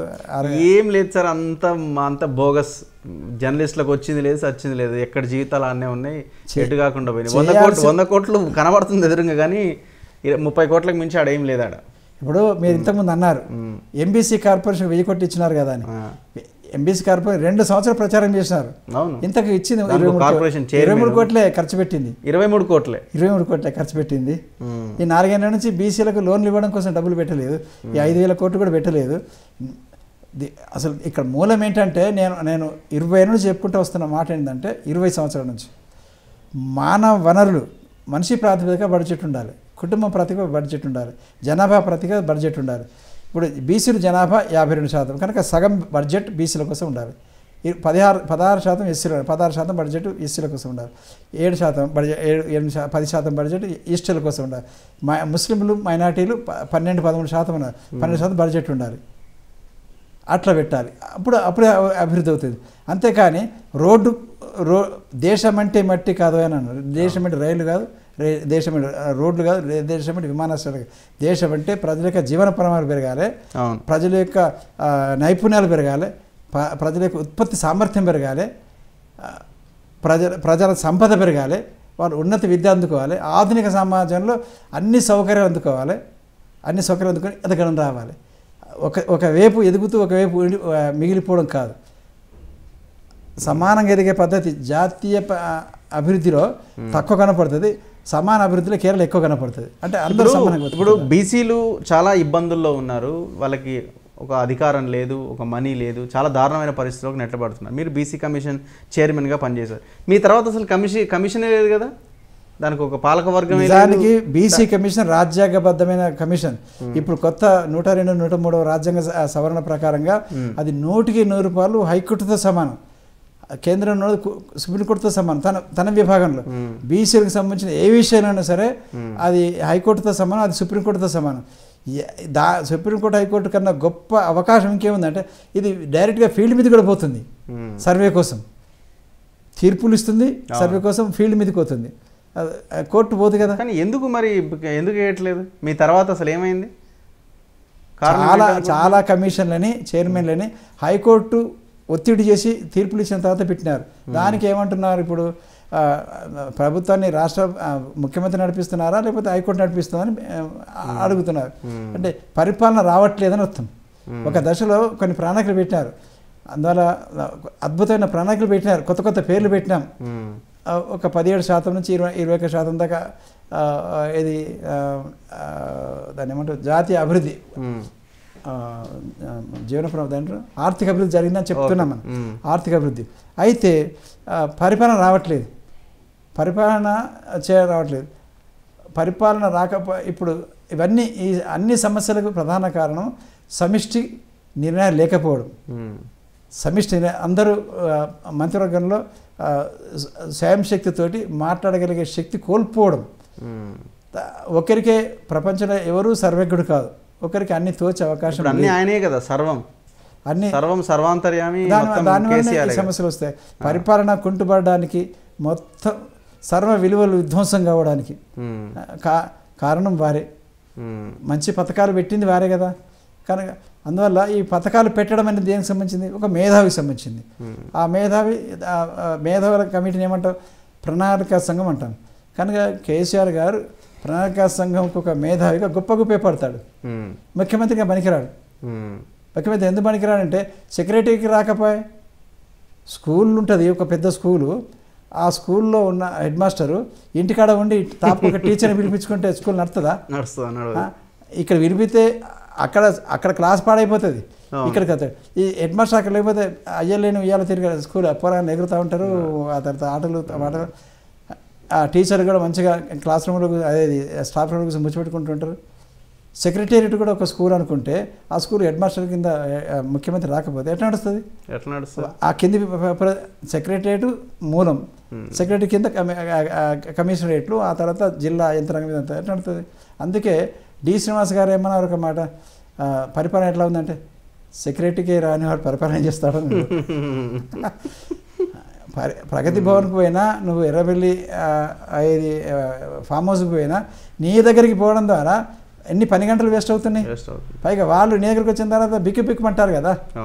అక్కడ సెక్రటేరియట్లో ఉంటే స్టాఫ్ ఉంటుంది, రివ్యూలు ఉండేవా సార్? ఇప్పుడు మీకు సంబంధించిన ఇష్యూలో కూడా ఏమైనా రివ్యూలు చేసేవాళ్ళ, కూర్చోబెట్టి మాట్లాడి కూర్చుండే వాళ్ళగా ఒకసారి కూర్చొని మాట్లాడుకునే వాళ్ళం కదా.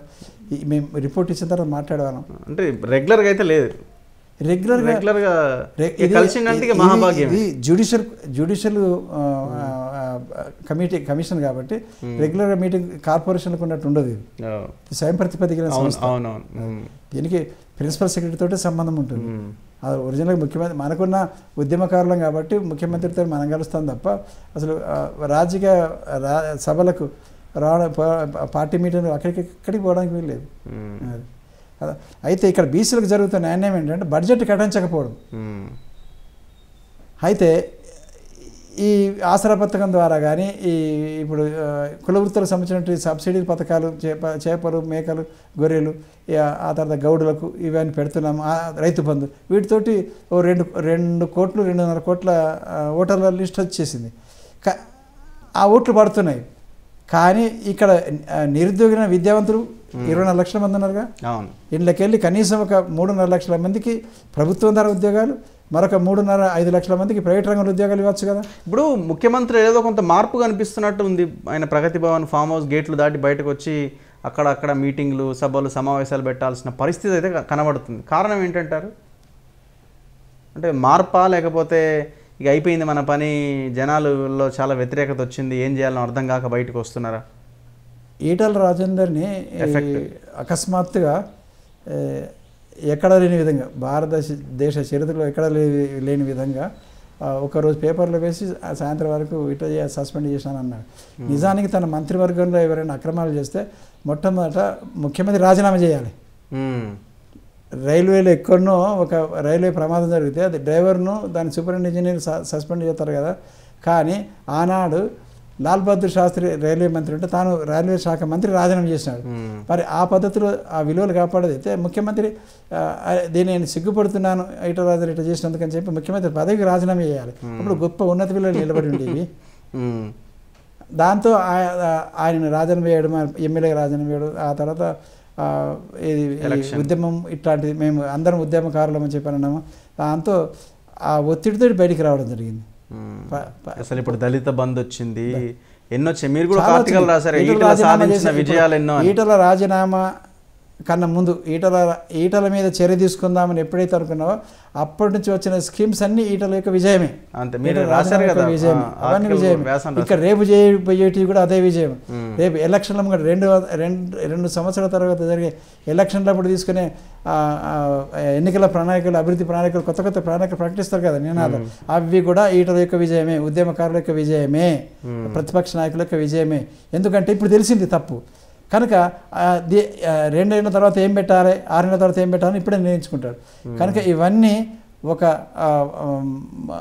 ప్రతిపక్షాల యొక్క విమర్శల యొక్క ఈటల రాజేందర్ యొక్క రాజీనామా యొక్క విజయమే. ఇప్పుడు దళిత బంధు అంటున్నాడు సార్, ఇది ఎట్లా సక్సెస్ అవుతుంది అంటారా? అంతమంది దళితులకు ఇవ్వడం సాధ్యమేనా? 2 బెడ్రూమ్ అని నన్ను అందరికి ఇస్తున్నారా? అసలు ఆయన 8-10 కోట్లు ఖర్చు పెట్టినారట. నేనేం చెప్పినానంటే కేసీఆర్ గారికి, కూలుతున్నాయి సార్, అవి కట్టినవి కూలుతున్నాయి మల్లన్న సాగర్ బాధితుల కోసం. నేనేమన్నా 80,000 కోట్ల రూపాయలు కాలుష్యం ప్రాజెక్టు పెట్టినాం. నాతో 4 ఏళ్ల కింద ఏమన్నారు కేసీఆర్ గారు, అన్న ఈ 80,000 కోట్లు పెడుతున్నాం, 4 సంవత్సరాల్లో పూర్తవుతుంది, 3 సంవత్సరాలు పూర్తవుతుంది, 4 ఏళ్లలో మనకు డబ్బులు వాపసు వచ్చేస్తాయి, మనం బీసీ ఎస్సీ ఎస్టీల కోసం పెట్టే బడ్జెట్లు ఇప్పుడు తక్కువైనప్పుడు బాగా పెంచుతామని అన్నాడు. హామీ ఇచ్చినాడు. అప్పుడు చర్చ చేసుకున్నాం కదా, అంటే ఎవరు లేనప్పుడు చర్చ చేస్తాం.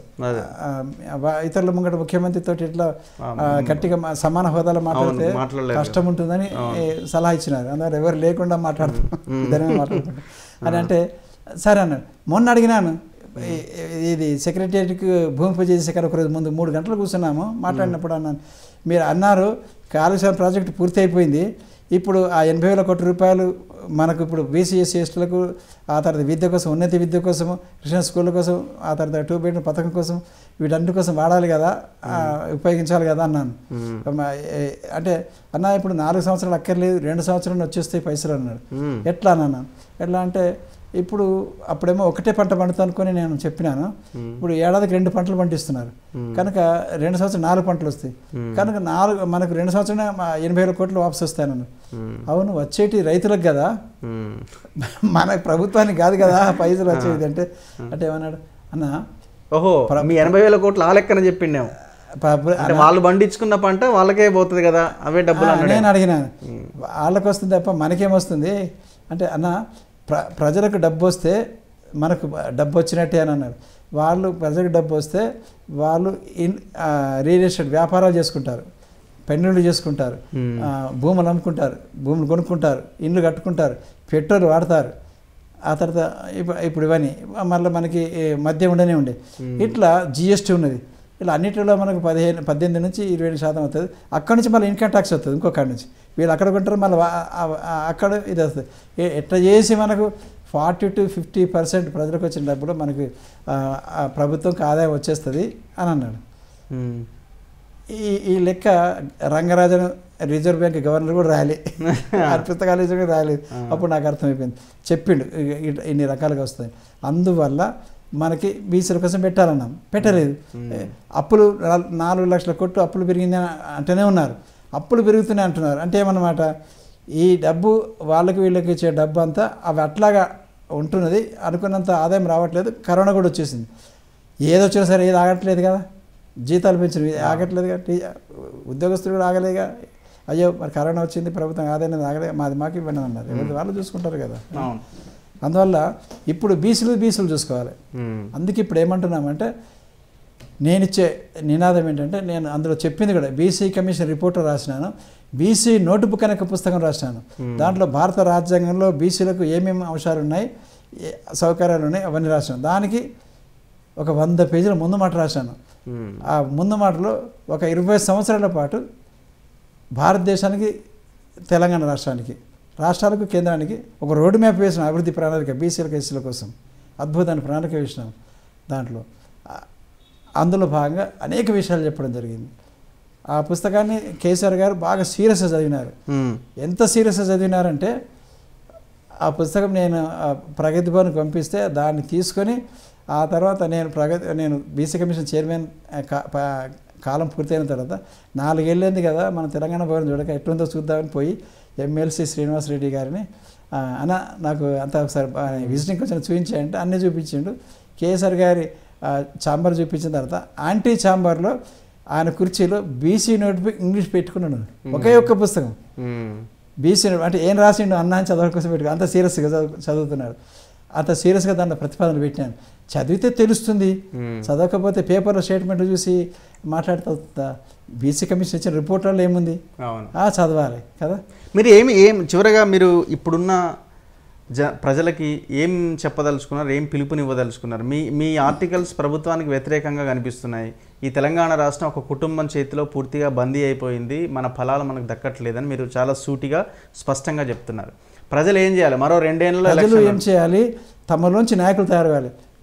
ఇప్పుడు ఒక చిన్న నాయకుడు కేసీఆర్ గారు ఒక పొరపాటు చేశారు. ఏం పొరపాటు చేశారు? ఆయనను మల్లికార్జున కానీ మదన్ మోహన్ కానీ డెవలప్ చేస్తున్నారు సిద్దిపేటలో. నువ్వు ఒక మంత్రిగా ఎదిగినా నీ దగ్గర ఉండే వాళ్ళు కూడా అంత స్వయం పురుషకంగా మళ్ళీ ఒక ముఖ్యమంత్రి స్థాయిగా అందరూ ఎదిగేటట్టు చేయాలి కదా. చేస్తున్నాడు, కొడుకుని చేస్తున్నాడుగా. మదన్ మోహన్ కొడుకు కాదుగా మరి కేసీఆర్ గారు, తన శిష్యుడుగా కేసీఆర్ కొడుకుని చేస్తున్నాడు కదా. శిష్యులను తయారు చేసుకోవాలి, తన శిష్యులను తయారు చేయాలి, ఎదిగించాలి, వాళ్ళకి అవకాశం ఇవ్వాలి, మాట్లాడే అవకాశం, పనిచేసే అవకాశం ఇవ్వాలి. ఎప్పటికి వెంటనే ఇట్లా అంటుంటే ఎవరు ఒక అందమైన ముగ్గు వేయమంటాం, వాళ్ళు వేస్తారు. అంతేకాని ఈ గీత ఎట్టు ఆ గీత ఎట్టు అని చెప్తే వారికి కన్ఫ్యూజ్ అయిపోయి ఏది చేయరు. అందువల్ల ఎవరి పని విధానంలో వాళ్ళ పని బాధ్యతల్లో వాళ్ళకి అప్పగించి చూడాలి. ప్రాసెస్లో ఆగిపోతే అక్కడ మనం పిలిచి కలిసి చెప్పాలి. అయితే కేసీఆర్ గారికి పరిపాలన రావట్లేదు, అది కేసీఆర్ గారికి పరిపాలన రావట్లేదు. ఇన్ని డిపార్ట్మెంట్ మెయింటైన్ చేయడం రాదు, అన్నీ ఒక్కడే చేయడం ఎట్లా కుదురుతుంది? ఇది 4 కోట్ల ప్రజలు, ఒక 130 మంది ప్రిన్సిపల్ సెక్రటరీలు, వాళ్ళకు కూడా మీ ఇన్ఫర్మేషన్ కమిషనర్లు ఇవ్వరు, కలెక్టర్ చక్కగా ఇవ్వరు, భయపడతారు కదా. కనుక అవన్నీ క్షేత్ర పర్యటనకు వెళ్ళినప్పుడు అక్కడ ఆయా కలెక్టర్ దగ్గర ఒక పెట్టిన మీటింగ్లో ముఖ్యమంత్రి మాట్లాడినప్పుడు కొన్ని దరఖాస్తులు వస్తాయి, తెలుస్తుంది. ఇంకో అఫీషియల్ మీటింగ్, రాజకీయ మీటింగ్ తప్ప అఫీషియల్ మీటింగ్ పెట్టలే కదా. ఇప్పుడు ఏం చేయాలంటారు జనాల్ని? జనాన్ని ఏం చేయాలని చేయమంటున్నారంటే, నేను ఒకటే నినాదం ఇస్తున్నాను. ప్రపంచవ్యాప్తంగా గమనించినప్పుడు ఎక్కడైనా సరే 200 సంవత్సరాల క్రితము మనకి అమెరికాలో 4 సంవత్సరాలే అధ్యక్షుడు ఉండాలన్నారు. కాదు మీరే ఉండాలని అంటే జెఫర్సన్ ఏదో, ఆ తర్వాత 2 సార్ల కన్నా ఎక్కువ ఉండడానికి వీళ్ళని చెప్పి రాజ్యాంగ సవరణ చేసినాడు. కనుక మనం ఏమంటున్నామంటే, భారతదేశంలో ప్రధానమంత్రి కానీ ముఖ్యమంత్రి కానీ 8 సంవత్సరాల కన్నా ఎక్కువ ఉండడానికి వీల్లేదు. అంతే. 5 ఏళ్ళకోసారి ఎన్నికలు కాబట్టి ఎన్నికలు 4 ఏళ్ళకి దించాలి, ఆ పని కూడా చేయాలి. మూడవది ఏంటంటే, 2 సార్ల కన్నా ఏ పార్టీ కూడా అధికారంలో ఉండడానికి లేదు, నియంత్రితం వచ్చేస్తుంది. 18 సంవత్సరాల ఓటు హక్కు వచ్చినట్టు పిల్లవాడు, యువకుడు 15 సంవత్సరాలు ఒక్కటే కనుక ఉంటే 42 సంవత్సరాలు అవుతుంది. 42 సంవత్సరాలు ఏం తెలుస్తుంది నీకు? ప్రజాస్వామ్యం యొక్క విలువలే మర్చిపోతాడు. ప్రజలు ప్రజాస్వామ్య విలువలు మర్చిపోతారు. అందువల్ల దేశంలో ఏ దేశంలోనైనా సరే ప్రపంచవ్యాప్తంగా ప్రజాస్వామ్యం పరిడి వెళ్ళాలంటే ప్రజాస్వామిక విలువలు సంస్కృతి ఉన్నతంగా ఎదగాలంటే ఏ పార్టీ కూడా 10 సంవత్సరాల కన్నా అధికారం ఉండడానికి వీల్లేదు. కానసరామ గారి మాటలు చెప్పారంటే ప్రభుత్వాలకు మద్దతు ఇవ్వాలి, కూలగొట్టాలి, పద్ధతి ఇవ్వాలి, కూలగొట్టాలి. డిస్టర్బెన్స్ ఈజ్ అవర్ ఫిలాసఫీ అని అన్నాడు. అంటే ప్రభుత్వాలు కూలిపోతున్న కొద్దీ కొత్త ప్రభుత్వం వస్తుంది, కొత్త నినాదాలు ఇస్తారు, ఆ తర్వాత బీసీలు ఎస్వాకి అధికారంలోకి వస్తారు. వీళ్ళ దగ్గర డబ్బులు ఉండవు, ప్రజలు ఉంటారు, వాళ్ళ దగ్గర డబ్బులను ఓడగొట్టాలి అని చెప్పినాడు. అందువల్ల బీసీలు ఎస్సీలు ఎస్టీలు ఒకటి కావాలి, వాళ్ళ నుంచి నాయకత్వం ఎదగాలి, వారు తమ నుంచి వచ్చే నాయకత్వాన్ని గౌరవించడం నేర్చుకోవాలి. వాడింత నాతోటి వానికేంది నేను గౌరవించేది అనుకుంటే ఎదగరు. అందువల్ల ఎక్కడ ఏ నియోజకవర్గంలో ఏ కులం ఎక్కువ జనాభా ఉందో ఆ కులం వాళ్ళ నుంచి ఒక నాయకుని తయారు చేసుకొని ఆ తర్వాత మిగతా కులాలను కలుపుకొని ఎదుగుతూ అట్లా ఒక 10 మంది ఆయన ఒక ప్రణాళిక వేసినాడు. ఏం ప్రణాళిక? వెలమ కారిడార్లో మనం గెలవాలి అంటే గజ్వేల్, వెలమ కారిడార్, గజ్వేల్, ఆ తర్వాత సిద్దిపేట, ఆ తర్వాత దుబ్బాక, ఆ తర్వాత సిరిసిల్ల, ఆ తర్వాత వేములవాడ, ఆ తర్వాత కరీంనగర్, ఆ తర్వాత జగిత్యాల, ఆ తర్వాత వేములవాడ, జగిత్యాల, మెట్పల్లి. ఇది వెలుమ కారిడార్. ఈ వెలుమ కారిడార్లో ఈ ఏవైతే ఎక్కువ జనాభా ఉన్న కులాల వాళ్ళు నాయకులుగా కలుసుకొని రాష్ట్ర స్థాయిలో ఒక నిర్ణయం తీసుకొని ఈ కులాల వాళ్ళు 8 మంది 9 పెద్ద కులాలు ఉంటారు. ఈ పెద్ద కులాల వాళ్ళు నిలబడి మిగతా పెద్ద కులాలు అందరూ కలిసి ఈ 7-8 నియోజకవర్గాలు ప్రచారం చేయండి, గెలిపించండి. మిగతా నియోజకవర్గాలు అదే పని చేయాలి. ఆ తర్వాత తక్కువ జనాభా ఉండేటువంటి వాళ్ళకి నామినేటెడ్ పోస్ట్ ఇస్తాము, లేకపోతే ఇంకొక రకంగా వాళ్ళు లొకేట్ చేసుకుందామని చెప్పి ఒక అండర్స్టాండింగ్ రండి. ఇదంతా ఎన్నికల కన్నా ఒక 6 నెలల ముందు నుంచి నిర్ణయం తీసుకుంటే సో మొత్తానికి కేసీఆర్ పరిపాలన ఇక చాలు అని మీరు చెప్పదలుచుకున్నారు. కేసీఆర్ పరిపాలనకు రాకూడదు కదా. ఇప్పుడు టీఆర్ఎస్ అధికారం రాకూడదు, బీజేపీ అధికారం రాకూడదు,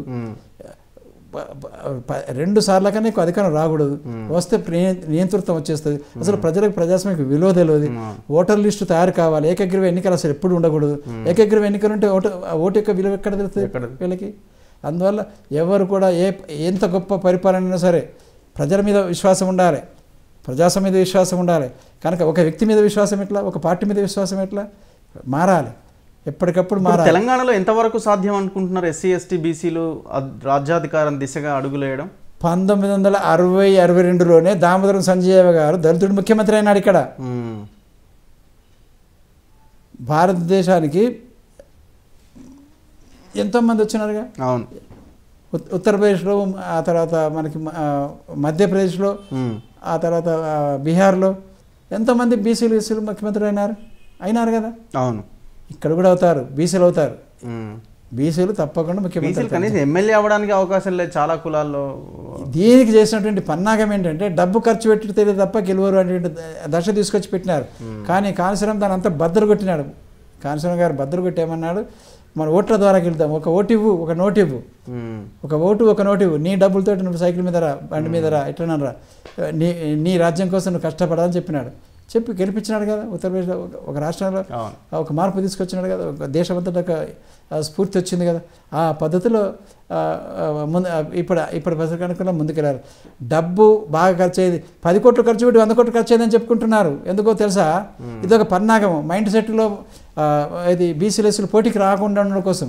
నీ దగ్గర డబ్బులు ఉన్నాయా? నీ దగ్గర డబ్బులు ఎవరి దగ్గర 100 కోట్లు ఉన్నాయి, 10 కోట్లు ఉన్నాయి అని అంటుంటారు. నిజానికి ఎన్నికలలో డబ్బులతో అవసరమే లేదు. ప్రజలతో ఉండేవాడు గుజరాత్లో 35,000 రూపాయలతోటి ఒక ఎమ్మెల్యే గెలిచిండు దళితుడు. అదే నరేంద్ర మోడీ దగ్గర 35,000 రూపాయలతోటి ప్రజలతో నిరంతరం ఉండేవాడికి డబ్బు అవసరం లేదు. 5 ఏళ్ళకోసారి వచ్చేవాడికే డబ్బు అవసరం. వాడు ఎక్కడో తిరుగుతాడు, అప్పుడు కేడర్కి డబ్బులు ఇవ్వాలి, తిండికి డబ్బులు పెట్టాలి, ఆ తర్వాత ఓటర్కి డబ్బులు ఇవ్వాలని తిరుగుతుంటాడు. కానీ ప్రజల మధ్యన తిరిగేవాడు, ప్రజల కోసం పనిచేసేవాడు, డబ్బు ఎందుకు అవసరం అవుతుంది? ఇప్పుడు చాలా మంది క్వశ్చన్ రేజ్ చేస్తున్నారు, ఎందుకు వచ్చిందిరా ఈ తెలంగాణ అని కొంతమంది కొత్త చర్చను లేవనెత్తుతున్నారు. అనిపించడానికి కారణము తెలంగాణ ఉద్యమం చేసినట్టు ఉద్యమకారులు తప్పు కాదు. అది ఆ భావానికి రావడానికి పూర్తి బాధ్యత కేసీఆర్ గారిదే. కుటుంబ పరిపాలన పెట్టడము, ప్రజలను కలవకపోవడం. ప్రజలను కలవాలిగా, రోజు 1 గంట కలవచ్చు కదా. నువ్వు ప్రజలకు ప్రతినిధిగా, నేను అనుకునేవారు ఓట్లతో పుట్టినావు ఒక ముఖ్యమంత్రిగా. ప్రజలే కలుస్తారు, మంత్రులే కలవకపోయి సార్, ప్రజలే కలుస్తారు. ప్రజాస్వామ్యం అంటే అది. అందుకే ఆయనకి ప్రజాస్వామ్యం తెలియదు, ఆయనకు పరిపాలన రాదు, పరిపాలన రావట్లేదు, పరిపాలనకు అనర్హుడు అయిపోయినాడు. ఆయన ఏదో ఇంటికాడ కూర్చుంటే పరిపాలన నడుతుంది అనుకుంటున్నాడు, ఆ దశలలో ఉన్నాడు. ఆయన పరిపాలన రావట్లేదు. ప్రణాళికలు వస్తాయి, మేధావికి ప్రణాళికలు వస్తాయి, దాని ప్రణాళిక సంఘం అధ్యక్షుడిగా ఉండాలి. వినోద్ కుమార్ చేసే పని ఆయన చేయాలి, అంతే తప్ప ముఖ్యమంత్రి పనికిరాడు. ముఖ్యమంత్రి అంటే ప్రజల మధ్యన జీవించాలి. అరే వెనకాడ పెద్ద పెద్ద రాళ్ళ దగ్గర కూడా గంట పెట్టిండ్రు, ధర్మగంట అని. ఆ ధర్మగంట కొడితే వచ్చి రాజస్థాన్కి పిలుచుకొని పోయి ఏంటిదమ్మా ఏంటిదయ్యా నీ కష్టం అని చెప్పి అడిగేవాళ్ళు. ధర్మగంట ఏం సూచన చేయాల్సుకున్నారు ముఖ్యమంత్రి కేసీఆర్? ఎందుకంటే కేసీఆర్కి మీరు చేయాల్సిన సూచన, డిమాండ్, రిక్వెస్ట్ దయచేసి, ఎందుకంటే దయచేసి పుస్తకాలు చదివారు కాబట్టి మేము చేసే విజ్ఞప్తి ఏంటంటే, కేసీఆర్ గారు నాకు బాగా తెలుసు, ఆయన సహృదయత కూడా తెలుసు, ఆయన గొప్పగా గౌరవించడం కూడా తెలుసు. కానీ ఎందుకో అధికార వ్యామోహంలో పడిపోయి ఆ తర్వాత ఏదో అయిపోయింది. కానీ కేసీఆర్ గారికి చేస్తున్న ముఖ్యమైన విజ్ఞప్తి ఏంటంటే, వెంటనే తను రాజీనామా చేసి ఒక బీసీని ముఖ్యమంత్రిని చేసి ఇట్లా పరిపాలించు అని చెప్పి నువ్వు అక్కడ ఒక గురువుగా ఎదగాలని కోరుతున్నా. ఎట్లాగైతే కాంశీరామ గారు ఇట్లా గురువుగా ఉండి మాయావతిని తయారు చేసినాడో, ఎట్లాగైతే మనకి మహారాష్ట్రలో ఆయన పేరేంటి బాల్ ఠాకరే గారు శివసేనని తాను ఏ పదవి తీసుకోకుండా, అట్లా సోనియా గాంధీ గారు ఎట్లాగైతే తను ఉండి మన్మోహన్ సింగ్ గారిని ఎదిగించి 10 సంవత్సరాలు నిర్విఘ్నంగా పరిపాలించినారు, అట్లా చరిత్ర సృష్టిస్తే ఇప్పుడు చేసినటువంటి నష్టాలన్నీ పోయి అరే కేసీఆర్ మళ్ళీ మారిన. దయచేసి ఇప్పుడైనా సరే ఇప్పుడు ఈ 2-3 నెలల్లో రాజీనామా చేసి స్వచ్ఛందంగా రాజీనామా చేసి ఆ తర్వాత ఒక బీసీని ముఖ్యమంత్రికి పెట్టాల్సిన అవసరం ఉన్నది. పెట్టి ఆ తర్వాత అతనికి పరిపాలన నేర్పాల్సిన అవసరం, శిక్షణ ఇవ్వాలి. చక్కగా నిరంతరం పక్కకే ఉంటావు కదా, ఇట్లా చేయాలి అట్లా చేయాలి. తండ్రికి కొడుకు ఎట్లయితే విద్య నేర్పుతాడు, కులవృత్తి నేర్పుతారు కదా.